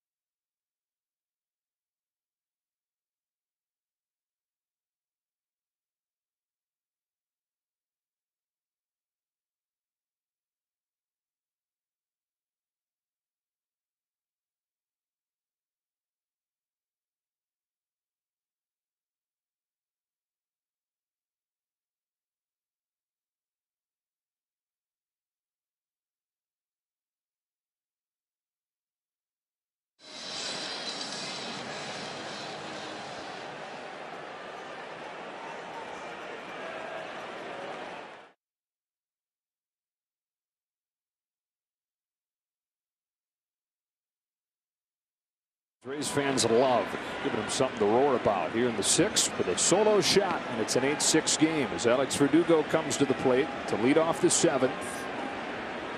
RBI single and a home run tonight for Verdugo. One of the 4 for Boston. Michael Wacha, the new pitcher for Tampa Bay. Verdugo shoots the first pitch on the ground. Jump throw, Superman try, but an infield hit for Verdugo to open the inning. Wander Franco gave it his all, but Verdugo reaches.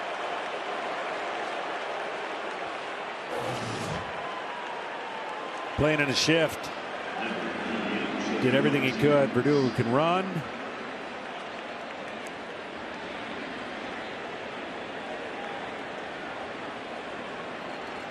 Sixth hit in 3 games in the postseason for Verdugo.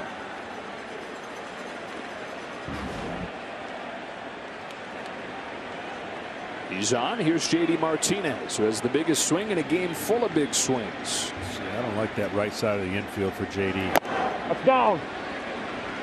I just think the way that he's trying to hit, obviously he's trying to hit the ball in the air, right? Keep it off the ground so he doesn't have to run for a double play, but you've given him the freedom of hitting that hole right there. And he's the kind of hitter with the kind of back control where he can take it if he wants it. Especially with the condition of his ankle. That's what he does. I didn't like it. And regular season, he may not have that approach over time, but in the postseason, it's just too easy for a guy like him. And the way that Wacha throws over the top. It's like a DB playing back, playing prevent defense, and take the underneath throw. Yeah. 2 on, nobody out against Wacha, who's been exceptional down the stretch for Tampa Bay. Been a busy day for Kyle Snyder.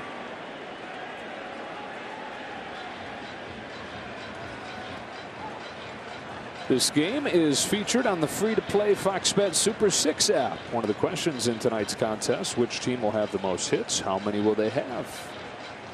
Rays or Red Sox doubling the Rays up 13-6. I'll tell you something. Him in the lineup means the difference to this team, and I know it's an overstatement, but if he never swung the bat in the lineup tonight, it was definitely a different feeling if you got the lineup card and the pitcher goes, okay, J.D. Martinez is batting 6th. I don't think I like that. And he's produced right when they needed him.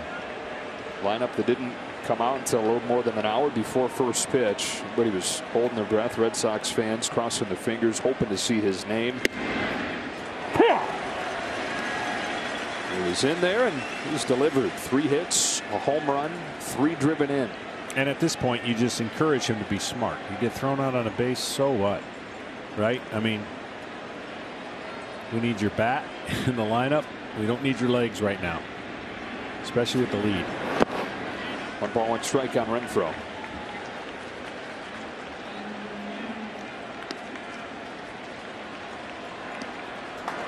Michael Wacha, first season in Tampa Bay.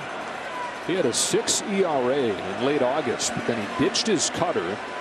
He went to pretty much his fastball changeup, occasional curveball, took off. Sub-3 ERA over the final month. Fastball in there for a strike, 1-2. Another one of those relievers who has a different release point that we showed you earlier in the broadcast yesterday. It's just, it's a different angle. It's straight over the top, and that changeup is coming off the fastball. So he's trying to pull the string on hitters who are trying to hit his fastball, and then they get the changeup. Changeups historically been the best pitch for him. Yes. He's a former NLCS MVP as a 21-year-old. The Cardinals in 2013 when he beat Clayton Kershaw twice. Pitched in the postseason in 13 and 14 and 15. Was a young postseason veteran already. First appearance since 2015 in the postseason here. Goes full on Renfroe. Back-to-back base hits to open the inning. Red Sox trying to get the run back. Trying to even the series at a game apiece as the scene shifts to Fenway Park on Sunday. When he had that year when he was 21, he would throw a 3-2 changeup. I don't know if that's the confidence he has right now in the 3-2 changeup with runners on and nobody out. Fastball chopped to short. There's 1 and 2.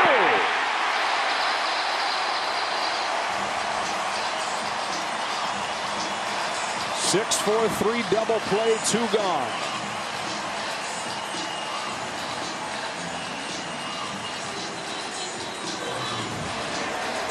Well, fastball down and it chops an easy double play as far as the fielding end of it. Just make the rate toss and then 2 big outs.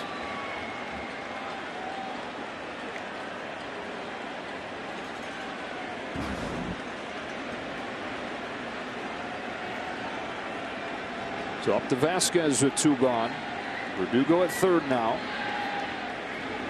Red Sox catcher 1 for 3 tonight.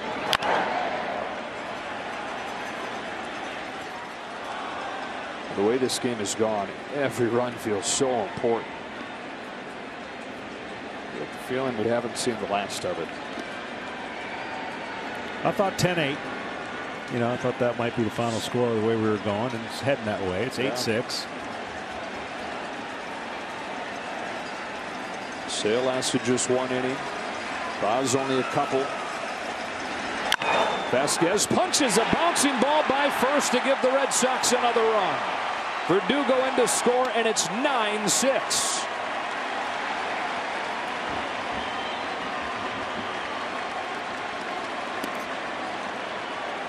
To me, it's just refreshing to see hitters taking what the other team is giving them. And sometimes you get a little lucky and swing late, but he was trying to go that way. Maybe not past the first baseman, but between the first baseman and second baseman where they were positioned. And you get rewarded when you do the little things. And the Red Sox have done all of that so far tonight in this game. Christian Vasquez, who had the disappointment of not starting the wild card game, even though that's kind of become a thing with Plawecki catching Eovaldi. Is back with a 2-hit night here in game 2 and drives in a run.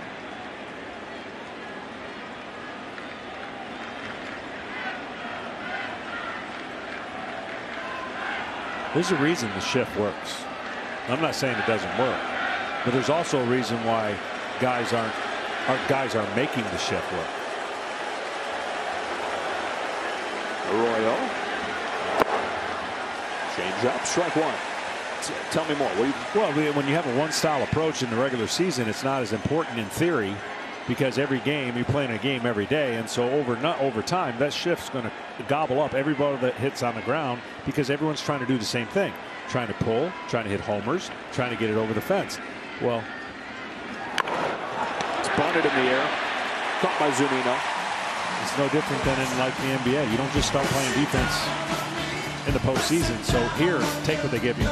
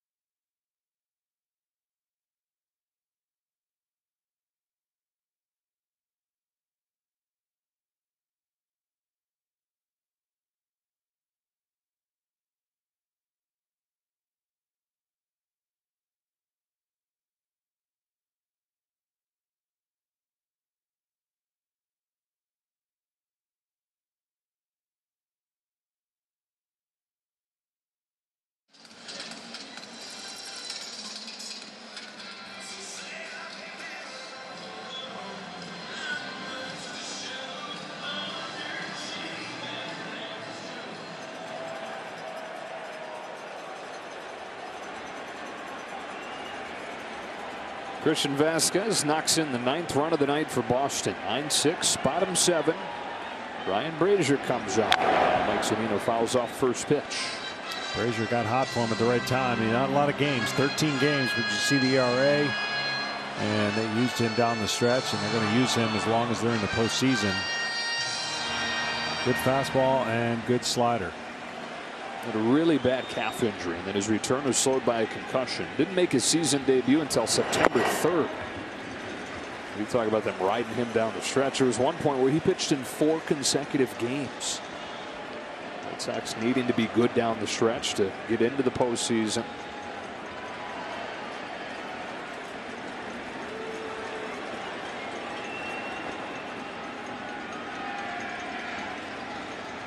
This 1-1 is blown by him, 1-2. So the game is finished for Tanner Houck, and what a night it was. Takes over for Chris Sale after 1 inning.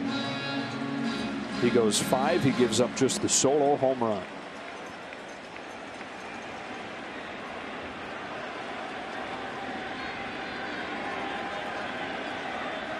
I hope for his sake he never sees the bullpen again next year. You know, I mean, this is what when I see a young man and I see an arm and I see the potential that he could have, I get it. I mean, there's valuable innings out of the pen too, but that's kind of what they look like as a starter, and that's hopefully what he's profiled as, especially next year for the Red Sox. Zunino down on strikes, 1 gone in the 7th. Get your game on at MLBshop.com. Authentic on-field caps, tees, hoodies, and more. Get all your postseason gear. Wear what the champs wear at the official source, MLBshop.com. Rays won game 1, 5-0. Led this game 5-2, with the Red Sox crushing 4 home runs to take a 9-6 lead. Kevin Kiermaier 0-2 tonight. Great defensive play earlier, though.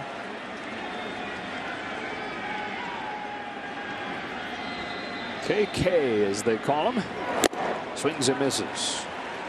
I'll give you a perfect example of kind of getting a little bit lucky for me. But what the Brewers did 3 years ago to kind of get where they went in the postseason and almost beating the Dodgers, they had 4 starters in the pen. Guess what those starters are doing now? They're starting. And it's the reason that the Brewers are so good.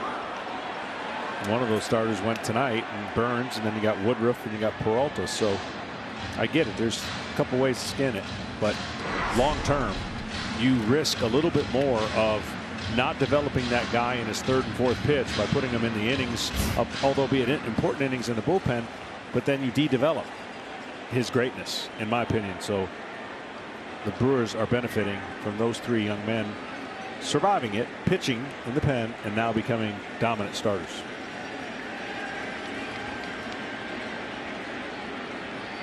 Brazier's 0-2, gets him swinging. 2 up, 2 down, and a couple Ks. And it's hard, right? Because the situation at the time, 2018, Milwaukee needed those guys to be in that role. Boston has needed Houck in that role down the stretch. You just hope, like you said, that it doesn't stunt their development too much. Worse yet, you hope it doesn't lead to any kind of injuries. Yeah, the only thing that's yet to be determined, and I think we have all kinds of numbers for everything, is that they just don't spend enough time in the minor leagues preparing them to do what they want them to do. They bring them up quicker because their arms are so good. Arozarena, strike 1. So by bringing them up quicker, you have limits on innings, and you're limiting all their innings. So that best way to limit their innings is where? In the pen. So I think the shift will start happening, and I think you'll start seeing more guys kind of prepare to have 190 to 200 innings type seasons, because it's hard to do that year in and year out. I know pitching and arms are unbelievable, and they're finding lots of them, but the injury rate's pretty high too. Higher than ever this year. And of course, a lot goes into that. 60-game season last year, following that up. But to me, that's a byproduct of maximize maximum effort. Because last year, if you think about it, last year should have been a break for a lot of guys. And should have been fresher coming in this year. But when you max effort, max velocity, everything, then the high risk injury goes just through the roof. Teams average 18 pitchers on the IL. 18 pitchers a team this year. That's too much. 8's too much. Count evens 2-2 on Arozarena.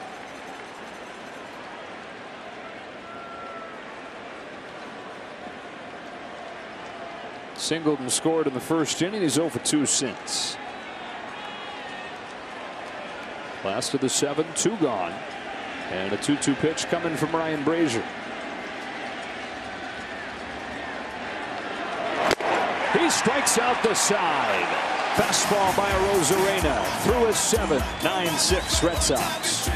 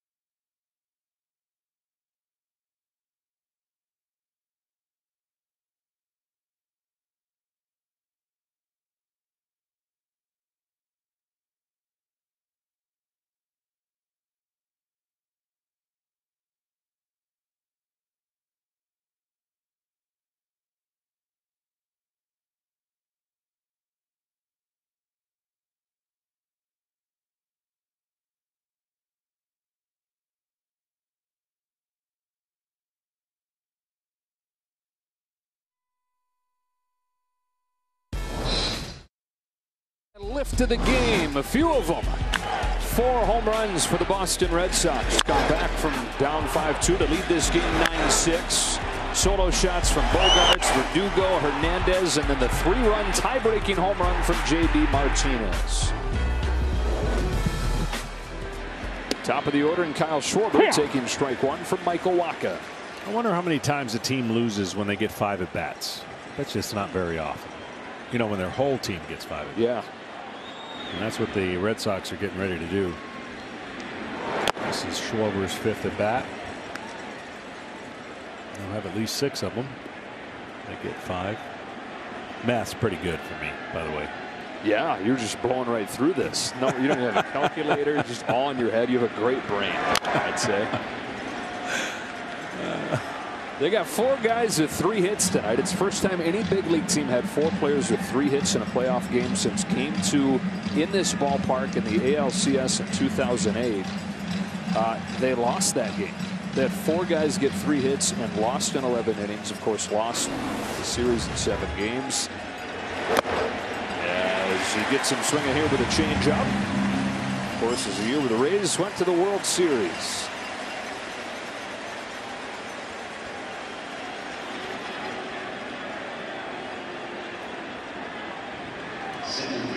Well, here's one of the stars of the game offensively for the Red Sox. Kike Hernandez, 2 doubles and one of those home runs. You mentioned it. What a great pickup and a really good year. He could play multiple positions, but I think settling in at center field. Lifts the first one that he sees towards the left field corner. That is going to dunk in and bounce around. It's a double. How about 4 extra base hits for Kike Hernandez?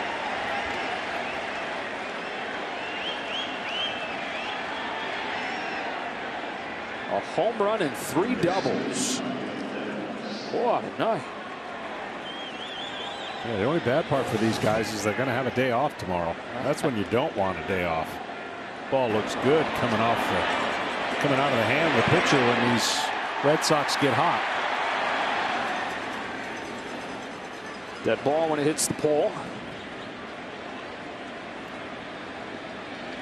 9 runs on 15 hits. 7 of them for extra bases. And yesterday all singles, right? Yeah. Crazy game. Often is. It's a ball on Devers.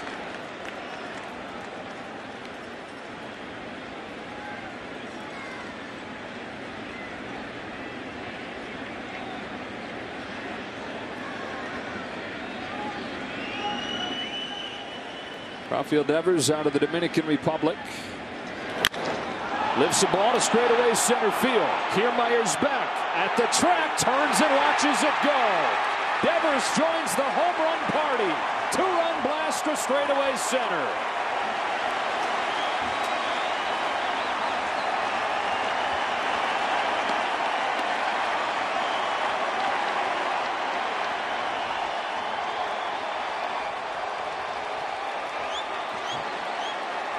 And it is a new Boston postseason record, 5 home runs in this game.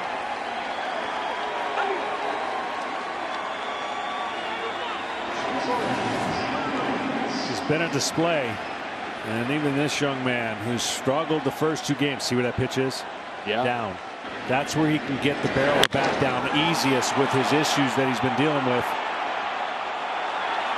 And another one over the wall.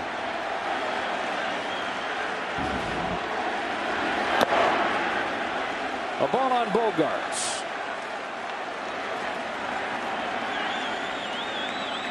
And for the Tampa Bay Rays, who got great work out of the bullpen yesterday, using some of their lower leverage arms.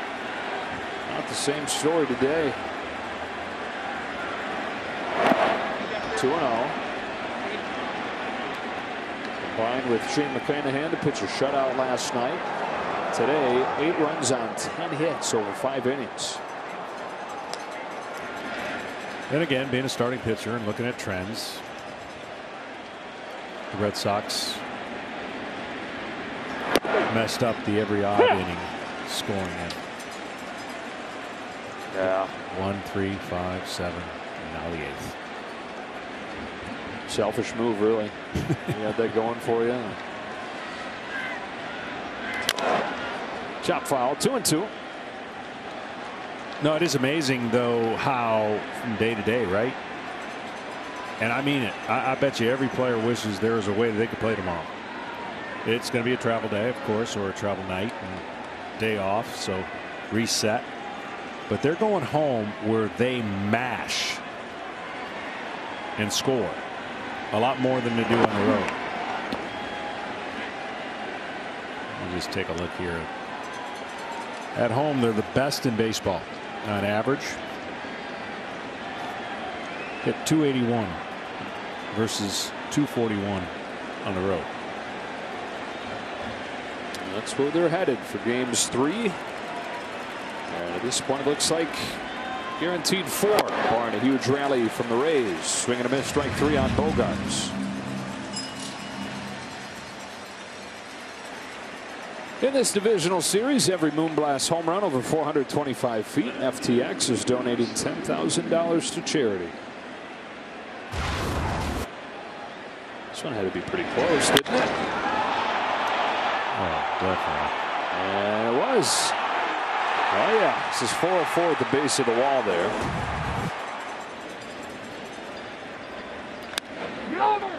Ground ball to first. Choi to the bag. With that 425-foot moonblast by Rafael Devers, FPX will be making a $10,000 donation to charity. Play with the longest moonblast of the postseason will choose the charity for the total donation.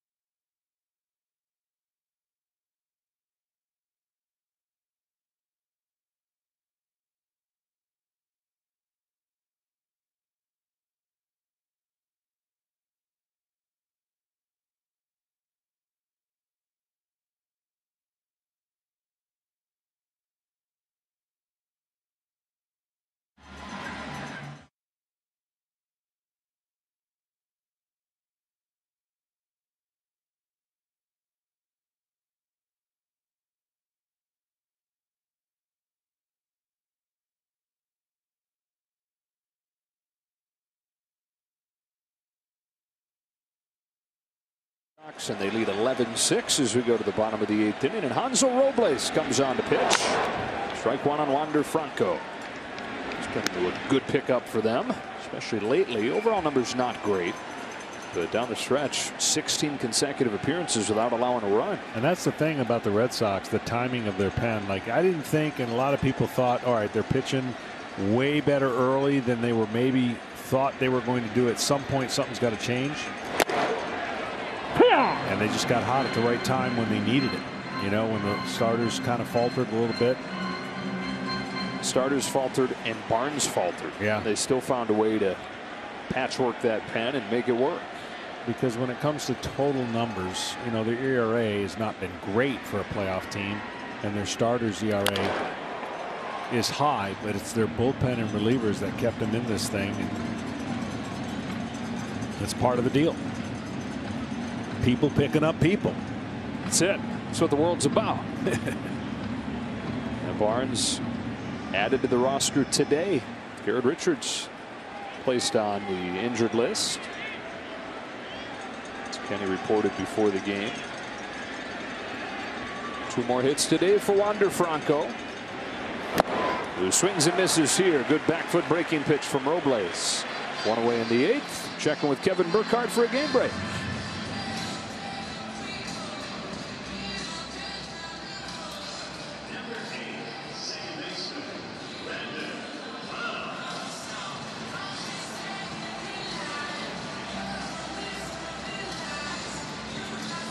Dodgers and Giants have been meeting since 1890. This is the first time they've met in the postseason. There should be some kind of series. 2 in San Francisco, then it shifts to Dodger Stadium. It's Brandon Lau comes up here and takes a ball.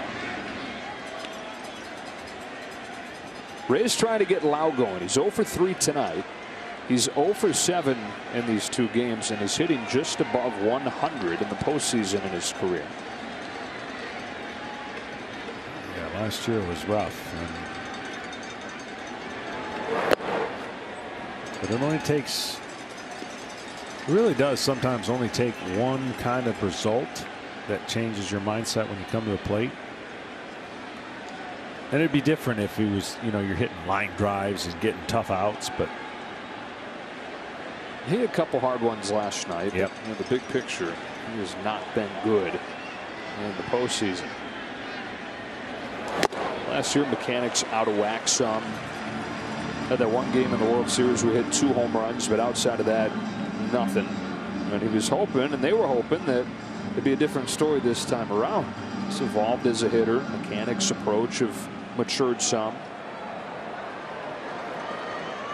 Very small sample, but similarly poor results through 2 games here. On a 2-1 pitch. Fouls it into the glove. Count evens 2-2. yeah, you try to tell yourself you're never as bad as you think you are, and you're never as good as you think you are. There's somewhere in the middle that usually works itself out, and the numbers become what they do. But every player's dream is to get locked in at this time of the year. This is when you want to be at your best.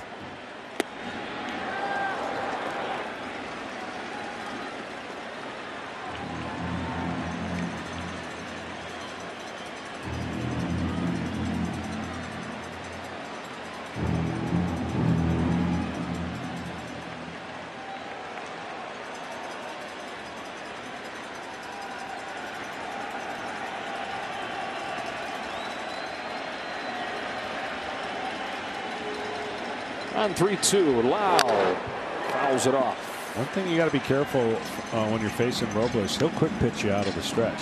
See how he took a long time right there? He quick pitched Franco and struck him out. And the way you do that out of the stretch, because there's nobody on, you can do that.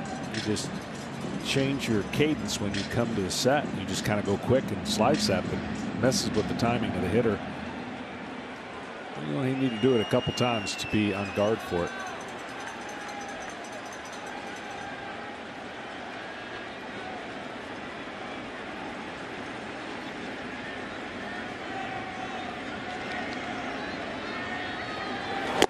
Fastball is rifled by him at 99, and that is 5 consecutive strikeouts for Rays hitters. Need a 7th inning stretch? Hey Siri, tell me more about Apple Fitness Plus.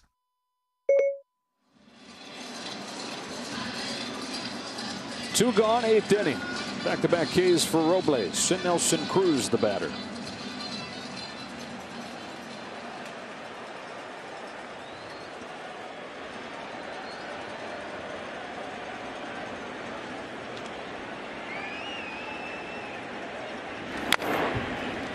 Strike 1.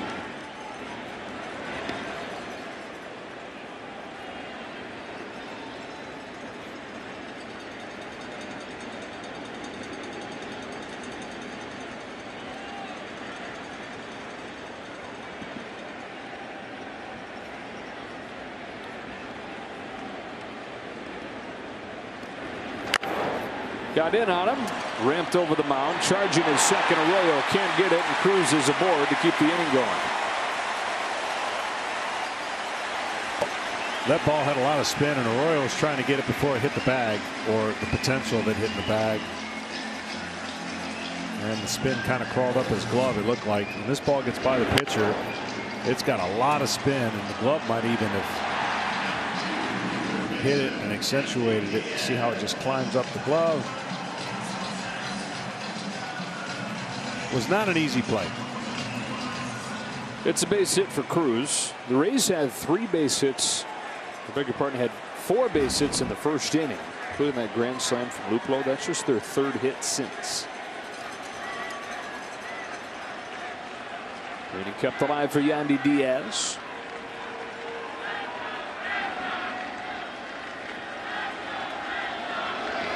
Red Sox bullpen tonight, John, 6 2/3 innings. 1 run on 3 hits, and they've struck out 10. Oh, it's been outstanding. I mean, the bulk of that, of course, is coming from Hulk. And I think it's giving them. It couldn't have come at a better time, right? You're down 1-0. The air come out of their sails there after the first inning, trailing by 3 after scoring 2, and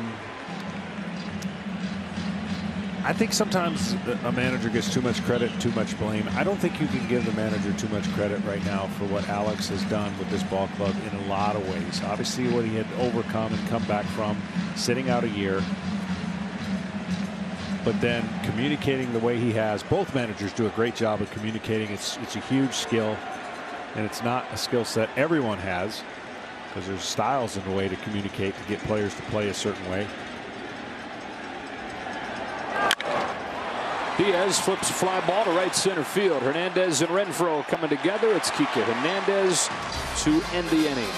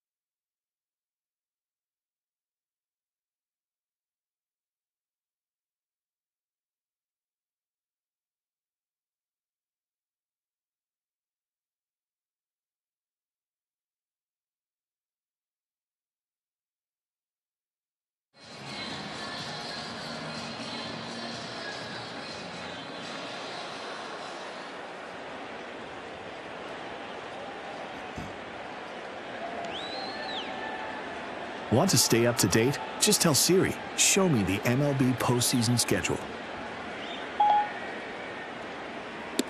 Off day for these teams tomorrow. Game 3 at Fenway Park on Sunday. J.D. Martinez, one of the 5 home runs in this game for the Red Sox. A couple singles as well. His homer was a 3-run blast in the 5th inning to break the 5-5 tie in a game that they once trailed 5-2. Michael Wacha for his 3rd inning of work. 1 ball, 1 strike.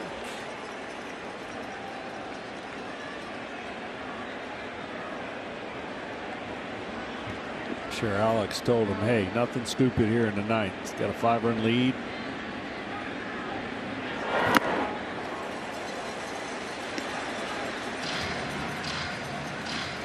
Get another day to rest that ankle. As they head up north. And if Fenway Park is anything like it was for the wild card game, cannot wait to get up there.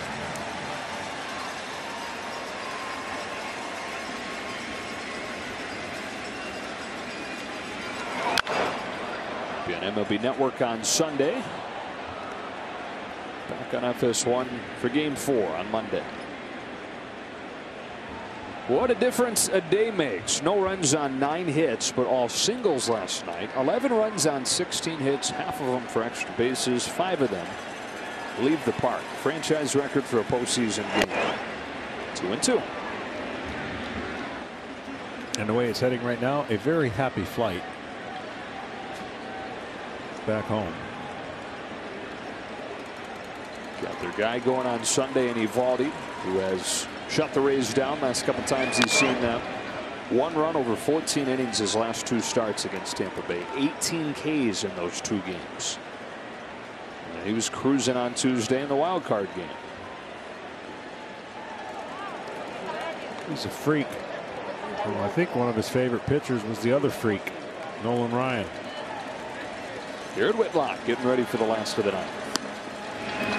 Martinez digs it out, yanks a base hit towards the left field corner. And in his return to the lineup, he's got 4 hits. 2 singles, a double, and a home run. Now you got a pinch run for him.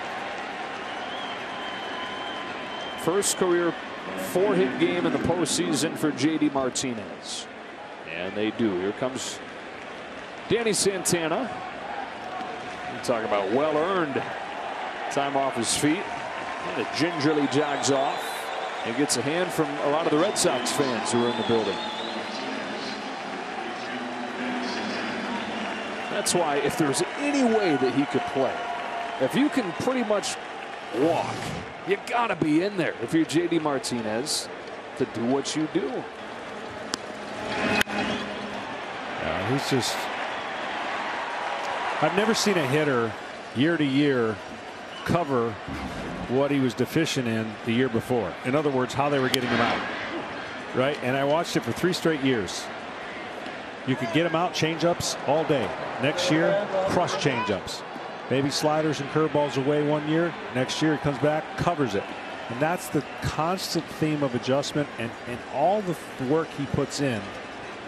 Very unique style in how he prepares to hit, and it's kind of bled into that team and helped a lot of players. 0-2 on Renfroe. I mean, the drills he does are very unique. There wouldn't a lot. I've not seen a lot of hitters do it, you know, and so it works for him. And that's why last year was an outlier. You know, when the video and all the different things that came through and were changed to a guy's creature of habit, it affects people in different ways.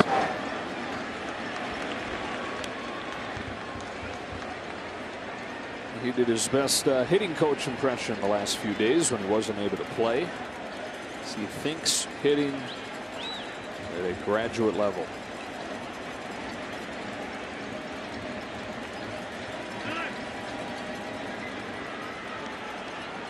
What's above that?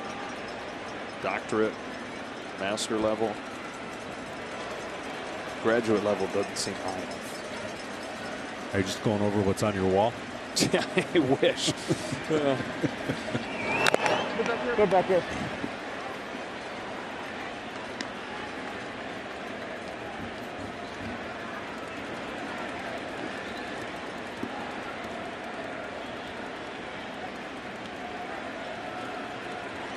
Renfroe 0 for 4 today. He's grounded into a couple double plays. He's 1 for 8 in these 2 games. 31 home runs in his first season with Boston. He's been a changed hitter since being over here. Big kind of fly ball, strikeout, low average guy, and he's improved in every area here with the Red Sox. 29 years old, 5th full big league year. Goes the other way, base hit into right. They will stop Santana at third as Renfroe gets in the hit column. They're at the corners with nobody out. Follow all the action of the postseason with the MLB app. For real-time tracking of every pitch to in-depth analysis of the games, you can download the MLB app today to make this postseason major. Christian Vasquez, couple hits of his own, 2 of the 18 now for Boston.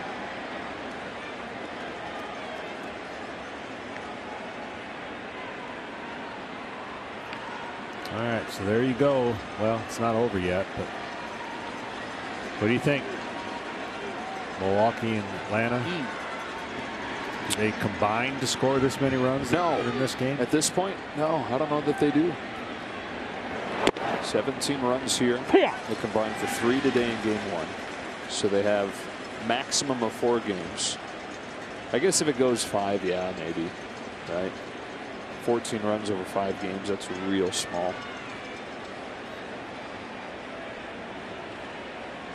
But say it only goes 3 more? Yeah, I don't know if they combine for 17 runs. Waka's 0-1. It's interesting because in the American League, I think the 4 teams that represent the playoffs probably have the best offense in baseball in the American League, right? Their best offenses are kind of in play. Maybe not as much pitching as maybe the National League possesses with some of the teams that are going in the quadrant there, and not as much offense. So it's 2 stylistic kind of battles where you're going to get probably more pitching between the Giants and the Dodgers and the Braves and the Brewers.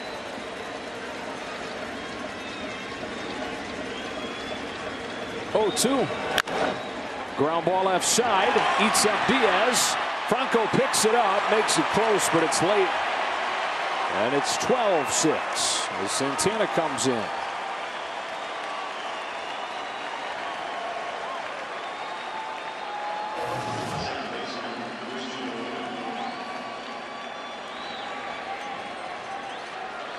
Just kind of in between again, the hop that climbs up the glove, and see how hits the corner of his finger there in the glove, and I don't think it would have been 2, but it would have obviously been 1 out. All right, so now there are 5 Red Sox that have 3 hits in this game. I wonder how long that's been. They ruled that a hit. Yeah. It's borderline. Yeah. Just trying to fit in with the theme of the night. You know, 19 of them. Strike 1 on Christian Arroyo, who is the only starter. There's always one to reach. There's always one. It's amazing. Just like there's always that one starter, for whatever reason, on every club, can't get runs. The randomness of that is unbelievable. Yeah. Like, what have I done? What did I do to you guys? I smell bad. I mean, I don't realize it. Score me a run. 0-2. Do you have any years like that? Oh yeah. Did you? Yeah. I think every. You know, I mean, you pitch long enough, you're gonna. There's no doubt, and you just can't. You can't explain. You can't put your finger on it, and you just kind of grind it out because there's going to be those moments where when they do pile them on, you better be on the other end ready. Barnes stands up. Whitlock sits down as they add on here.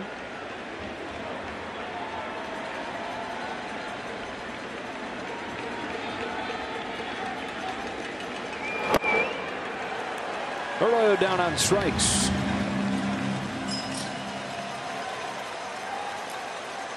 First out of the inning for Waka. And here comes Bobby Dahlbeck. Replaced Kyle Schwarber earlier defensively. So Vasquez, the 5th Red Sox to get 3 hits in this game. It ties a postseason record for the most guys in one game with 3 hits for one team. Boston did this as well. 1999 in the division series against Cleveland. 6th at bat, right? For the leadoff spot. Yeah. That's a good hit. Dahlbeck attacks it and drills it foul. Oh, makes a different sound coming off of this fella's bat. Yeah, I like him a lot. I know he went through his struggles early, but they got a good one here. I think this is a long-term kind of pencil him in. Just raw power.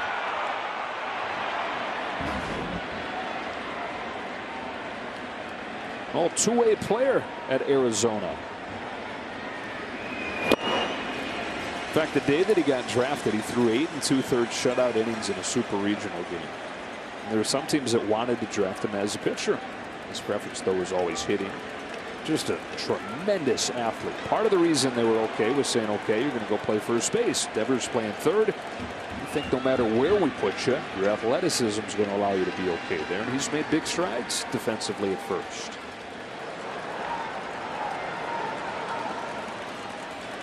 Bobby says he's having a lot more fun. Guilty of really pressing, really being hard on himself.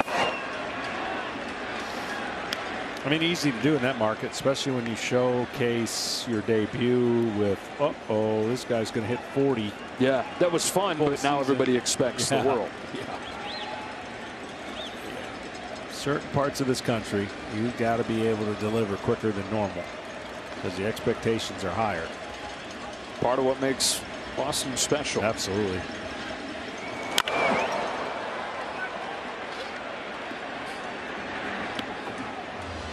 He eventually found it this year. Final 2 months, he was as good as any hitter, as powerful as any hitter in the American League, and became the first Red Sox rookie to hit 25 home runs since Nomar.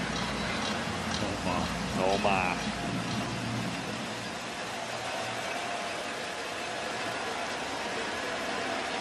2 on, 1 out. Run in the bank here in the 9th. Dahlbeck pulls it foul. When I'd like to have the redo.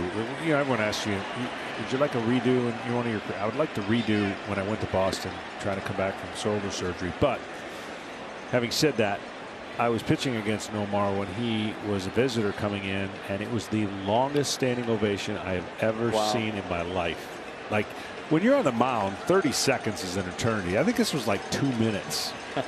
And I just stepped to the back of the mound, and, you know, he stepped out of the box. And they gave him one of the longest, in my memory, that I can ever remember, standing ovation. I'm trying to think. I think he was with the A's, maybe, then? Did he play for the A's? I tried to block out all the moments. They weren't very good for the Red Sox. I raised my career ERA. I didn't think it was possible. Like, kicks away, up the line, runners advance. I was so bad. I think I entered my final year with a 3.11 ERA, something like that. Career, you're saying? Yeah, 3.13, or it ended at 3.33. That's tough to do because you pitched a few games. That's impossible to do. Didn't go well. And I wanted so bad to do well. 37 runs in 40 innings will do that to them. Oh, man. I thought there was more I gave up. It didn't help I was tipping my pitches, too, by the way. That'll do you. Yeah. Another one to Dahlbeck. The foul.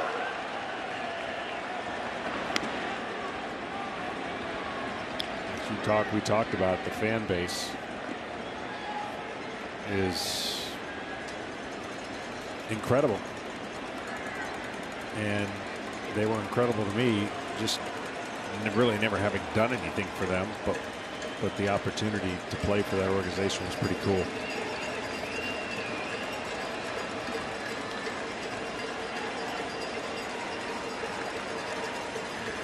Ninth pitch coming here to Bobby Dahlbeck. The rookie fouls it off. This is a guy who swings and misses a lot typically. But the strikeouts have gone down as the power has gone up over the final couple months. And marathon going here. Marathon going in Boston in a couple days. Yes. Let's see who shifts up there. There's going to be a lot going on in Boston. I was thinking about running in that. Yeah, why don't you go give that a shot? Just you got to run it fast so you can get to the game. Oh, that's right. So.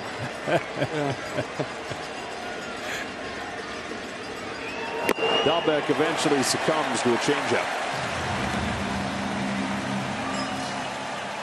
You might want to hurry to Boston, settle in for a good day of football tomorrow.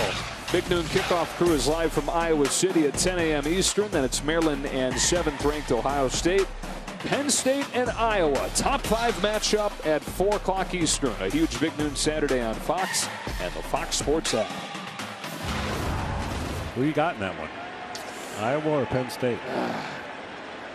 That's a really hard place to go in. So I'm just going to go with the home team. Hernandez 4 extra base hits in this game. Home run, 3 doubles.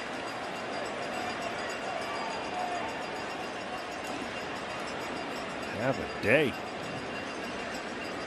He's had some in the postseason. He had a 3 home run game. Sent the Dodgers to the World Series a couple years ago. Wrigley Field. Right? Yeah. Down. He's never had a 4-hit game in the postseason until now, though. His homer tonight, his 9th in the postseason. We had the game-tying home run in Game 7 of the NLCS last year. He's got him in 2nd and 3rd with 2 gone here in the 9th. Another chance for Hernandez and a foul ball, 1-2.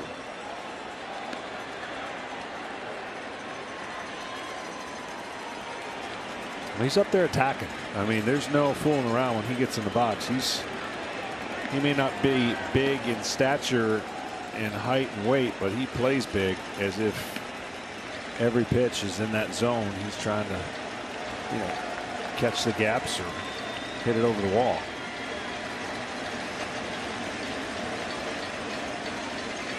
On this 1-2, Hernandez strokes another right center field. Kike Hernandez with his 5th hit of the game. Number 5 has 5. He drives in 2 more, and it's 14-6.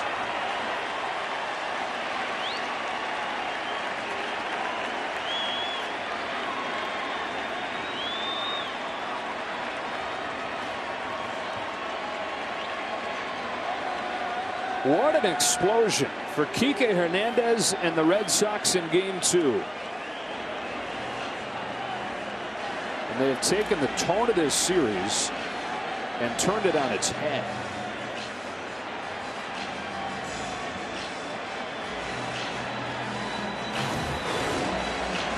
First career 5-hit game regardless, and it comes in the postseason.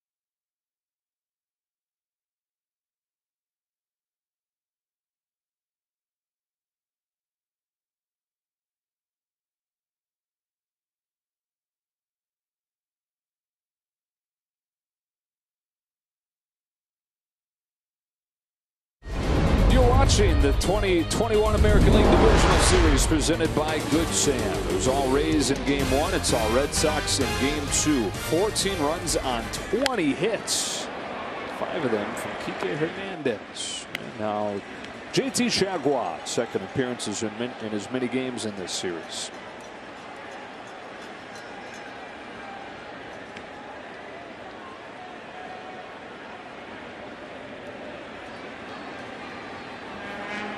Devers has one of the 5 home runs after walking a couple times.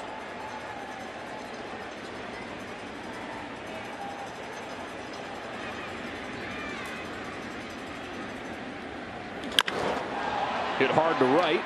Our go is there. And that's the inning. They add on, and it's 14-6 to the bottom of the 9th.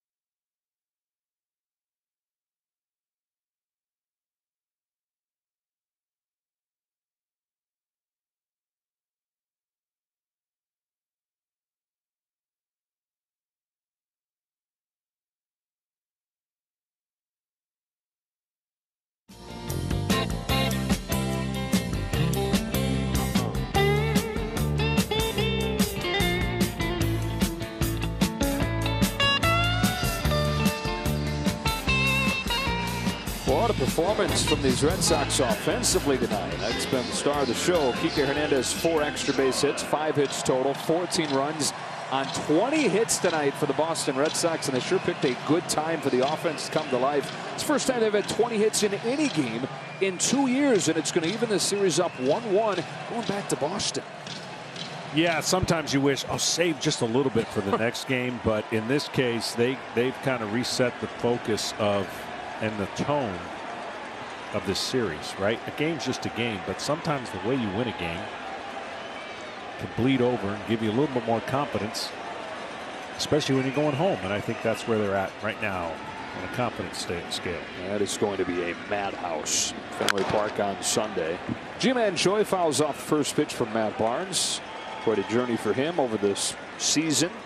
He was an all-star in the first half for good reason as the closer for the first time, but collapsed down the stretch. And in the middle of that, signed a long-term extension. A couple of years extended him through 2023. The team option for 2024.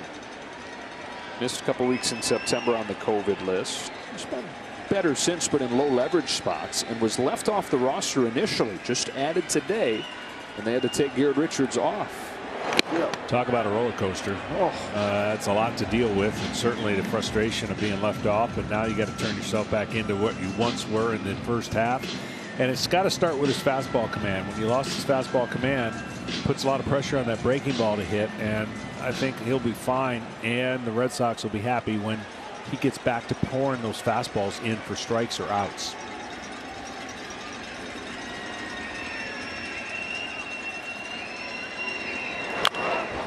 And that is what he was doing early on. He talked about it. He said the difference in him in recent seasons was that he stopped chasing strikeouts and just started pounding the zone and trusting his stuff. Yeah, it's hard for a lot of young pitchers to do today because so much of the evaluation on them is either the miles per hour or the strikeouts per 9 innings. But getting outs is key, and being available for your team more often by getting outs, less pitches. Oh boy, all right. I mean, you could work your way into a 2-walk, 3-strikeout inning and think you're doing a great job. But guess what a 2-walk, 3-strikeout inning does? Your pitches go up to about 28 or 30, and you can't be used 3 days in a row, or 2 out of 4. So Austin Meadows looks like going to hit for Margot.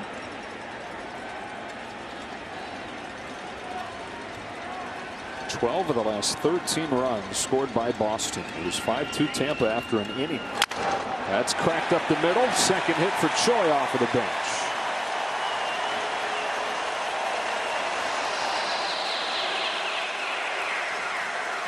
So it looks like a split here in Tampa Bay. Yeah, going to head up to Fenway Park. Drew Rasmussen, yet another rookie. Converted reliever. Taking on Nathan Eovaldi, who was fantastic in the wild card game and was dominant against these Rays the last 2 times you saw him.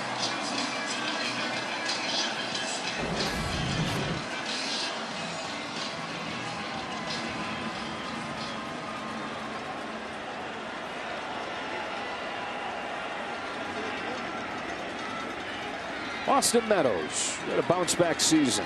A rough 2020, but 27 home runs this year, 106 runs batted in, top 10 in the league.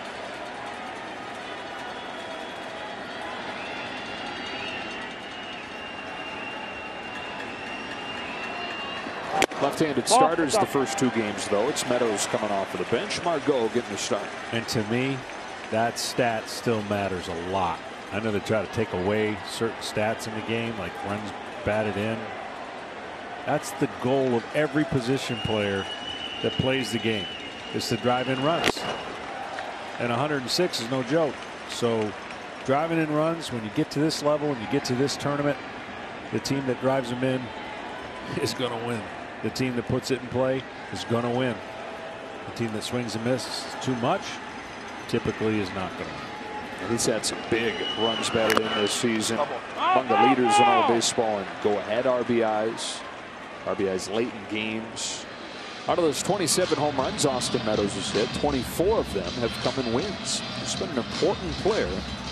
And another piece in the Chris Archer deal that brought tonight's starter Shane Baz over from Pittsburgh. Francisco Mejia waiting for his turn. But you'll see stat lines in this game with like 25 homers, 52 RBIs, and 160 strikeouts. Yeah. Give me this.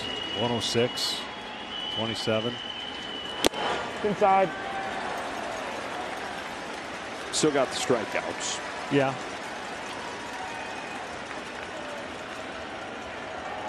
But I'd like to know how many of those strikeouts came with runners on second and third and less than 2 outs versus leading off an inning or man on first. You know, there's a big difference in when you strike out. Sure. Got a runner at first here. It takes inside. Count goes full. Former 9th overall pick out of high school in Georgia. Oh, yeah. You remember him? Georgia Back in the woods. Right.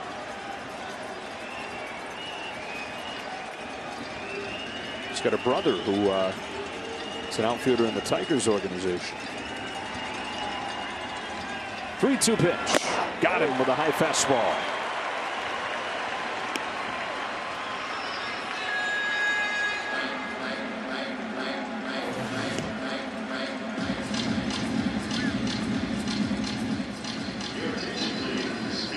Now that strikeout in a closer game, that'd be a really bad strikeout. Yeah. Right? Swing at ball 4.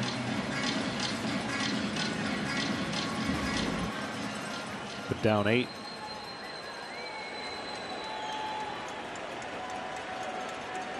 Let it eat. I guess.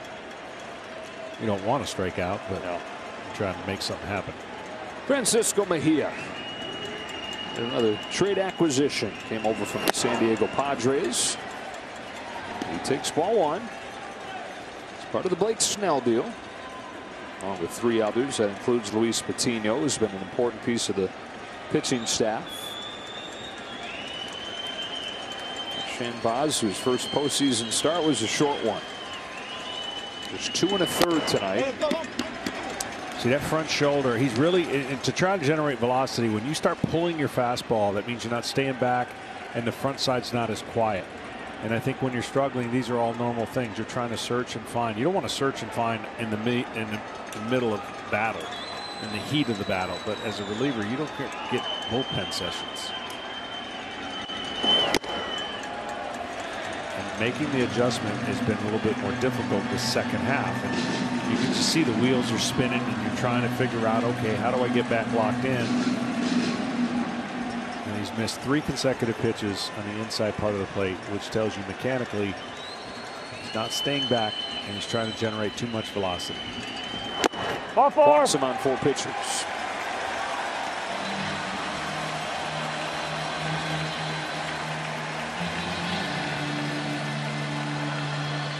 So a pinch hit walk for Francisco Mejia. And a couple base runners for the Rays here in the 9th inning for the 9-hitter Kevin Kiermaier.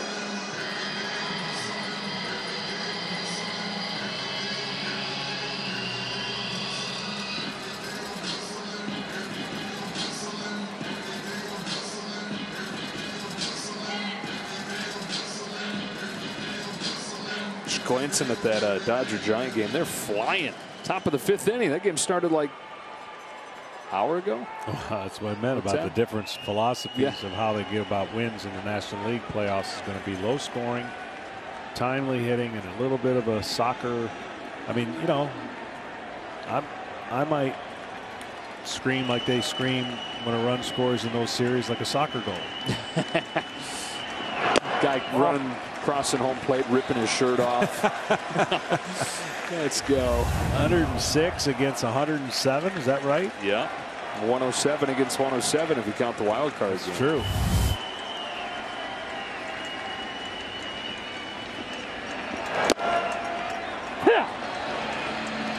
What a terrifying thing for the Dodgers to go into that wild card game, winning 106 games, knowing it could all end.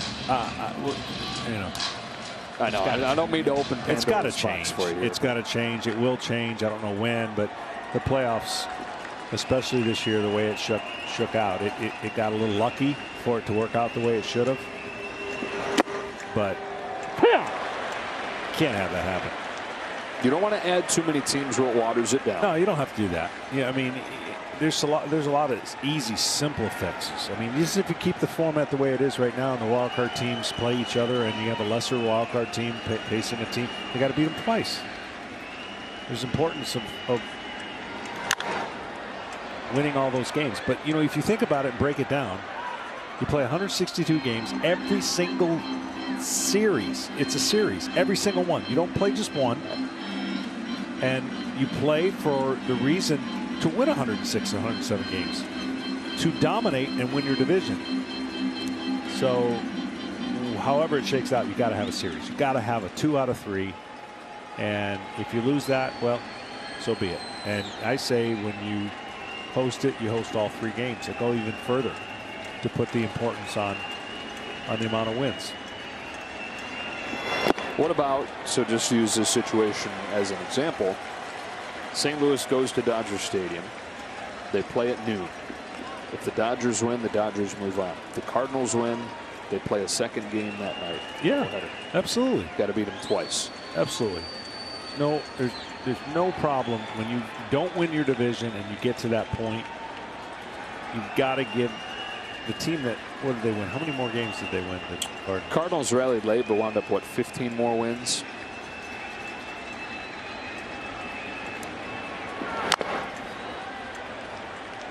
Definitely the largest gap. There's 16 wins. Largest gap between the 2 wild card teams we've seen. And you know, you can make the point the birth of it started in 1993 when we beat the Giants on the final game of the season. 104 wins for us, 103 for them. They didn't even get a chance to play in the playoffs. Yep.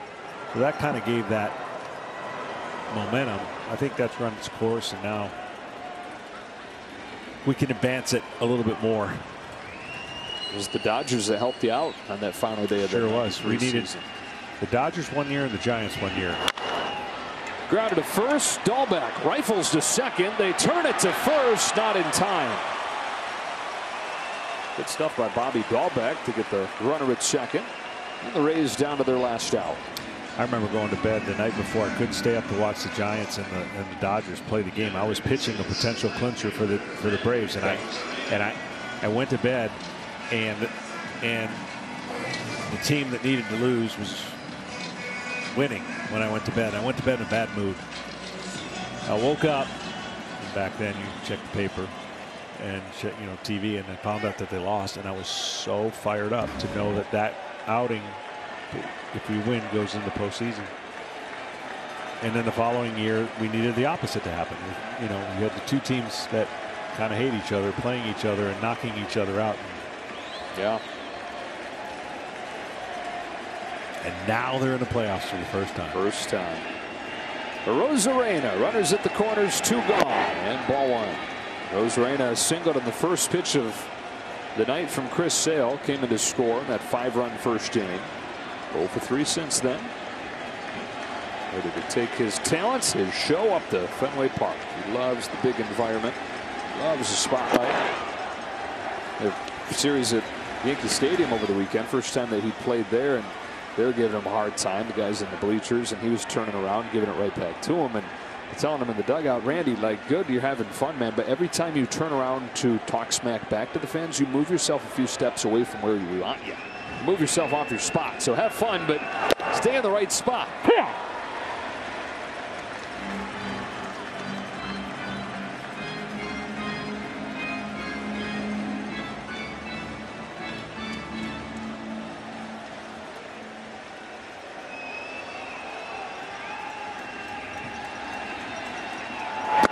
Down.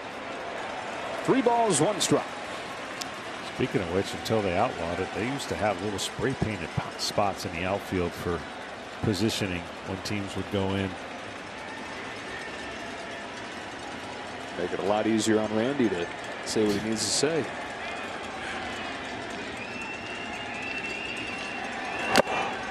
Full count.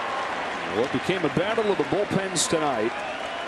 Tampa Bay allows 11 runs over 6 2/3. Red Sox pen has given up just 1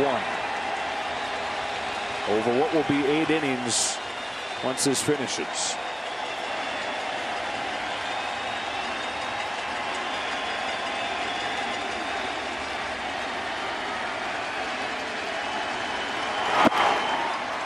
Bases loaded.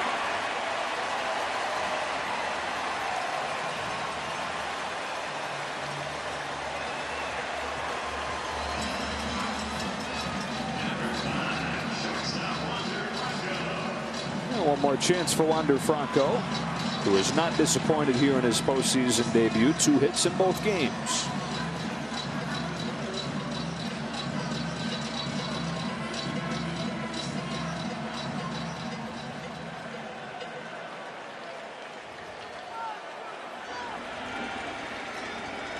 Choi at third. Kiermaier at second, and Rosarena at first. Lay him to pull, and he takes ball 1. Yeah, the Red Sox, they would have kept it interesting for me on the bench, because you could have played the area code game the entire time. 202, 204, 401, and then 123. What is 123 area code? Is it one? I don't think 123 is. I feel like we'd know it if it was one, right? Right. It went around 1-1.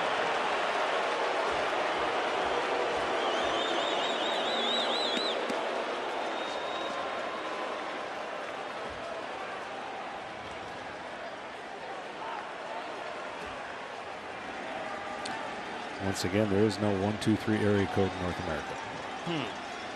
Got to go overseas for that?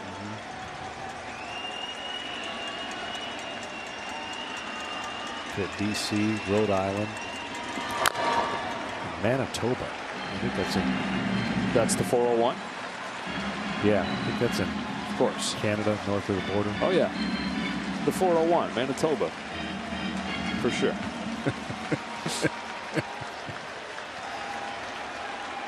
There it is, folks. 202, 204, 401, and then you go with the 7th.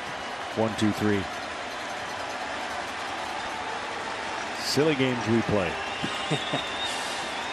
1 ball, 2 strikes. Here it comes. Taken high. You know the other one we used to play, and you can only play it around the midway season to 3/4 of the season. You see if the batting average and the at-bats match up, or the time of day with the batting average and or at-bats. But right around 300 at-bats, start losing your average and at-bats around that area, and you see how long that can continue. 2-2. On the hands, punch to short. It heads back to Boston, tied at a game apiece. Boy, if you know you're going to give up 5 runs with Chris Sale on the mound in the first inning, you're probably not feeling good about your chances. But then your offense goes out and gets 14 runs on 20 hits. Outstanding day for the offense. It's really the kind of offense they've had all year and the capability, and wow, did they put on a show. Yeah, and then the bullpen just 1 run over 8 innings, so the Rays give up the 11 runs over 6 2/3 out of the pen. So a game apiece as it goes to Fenway.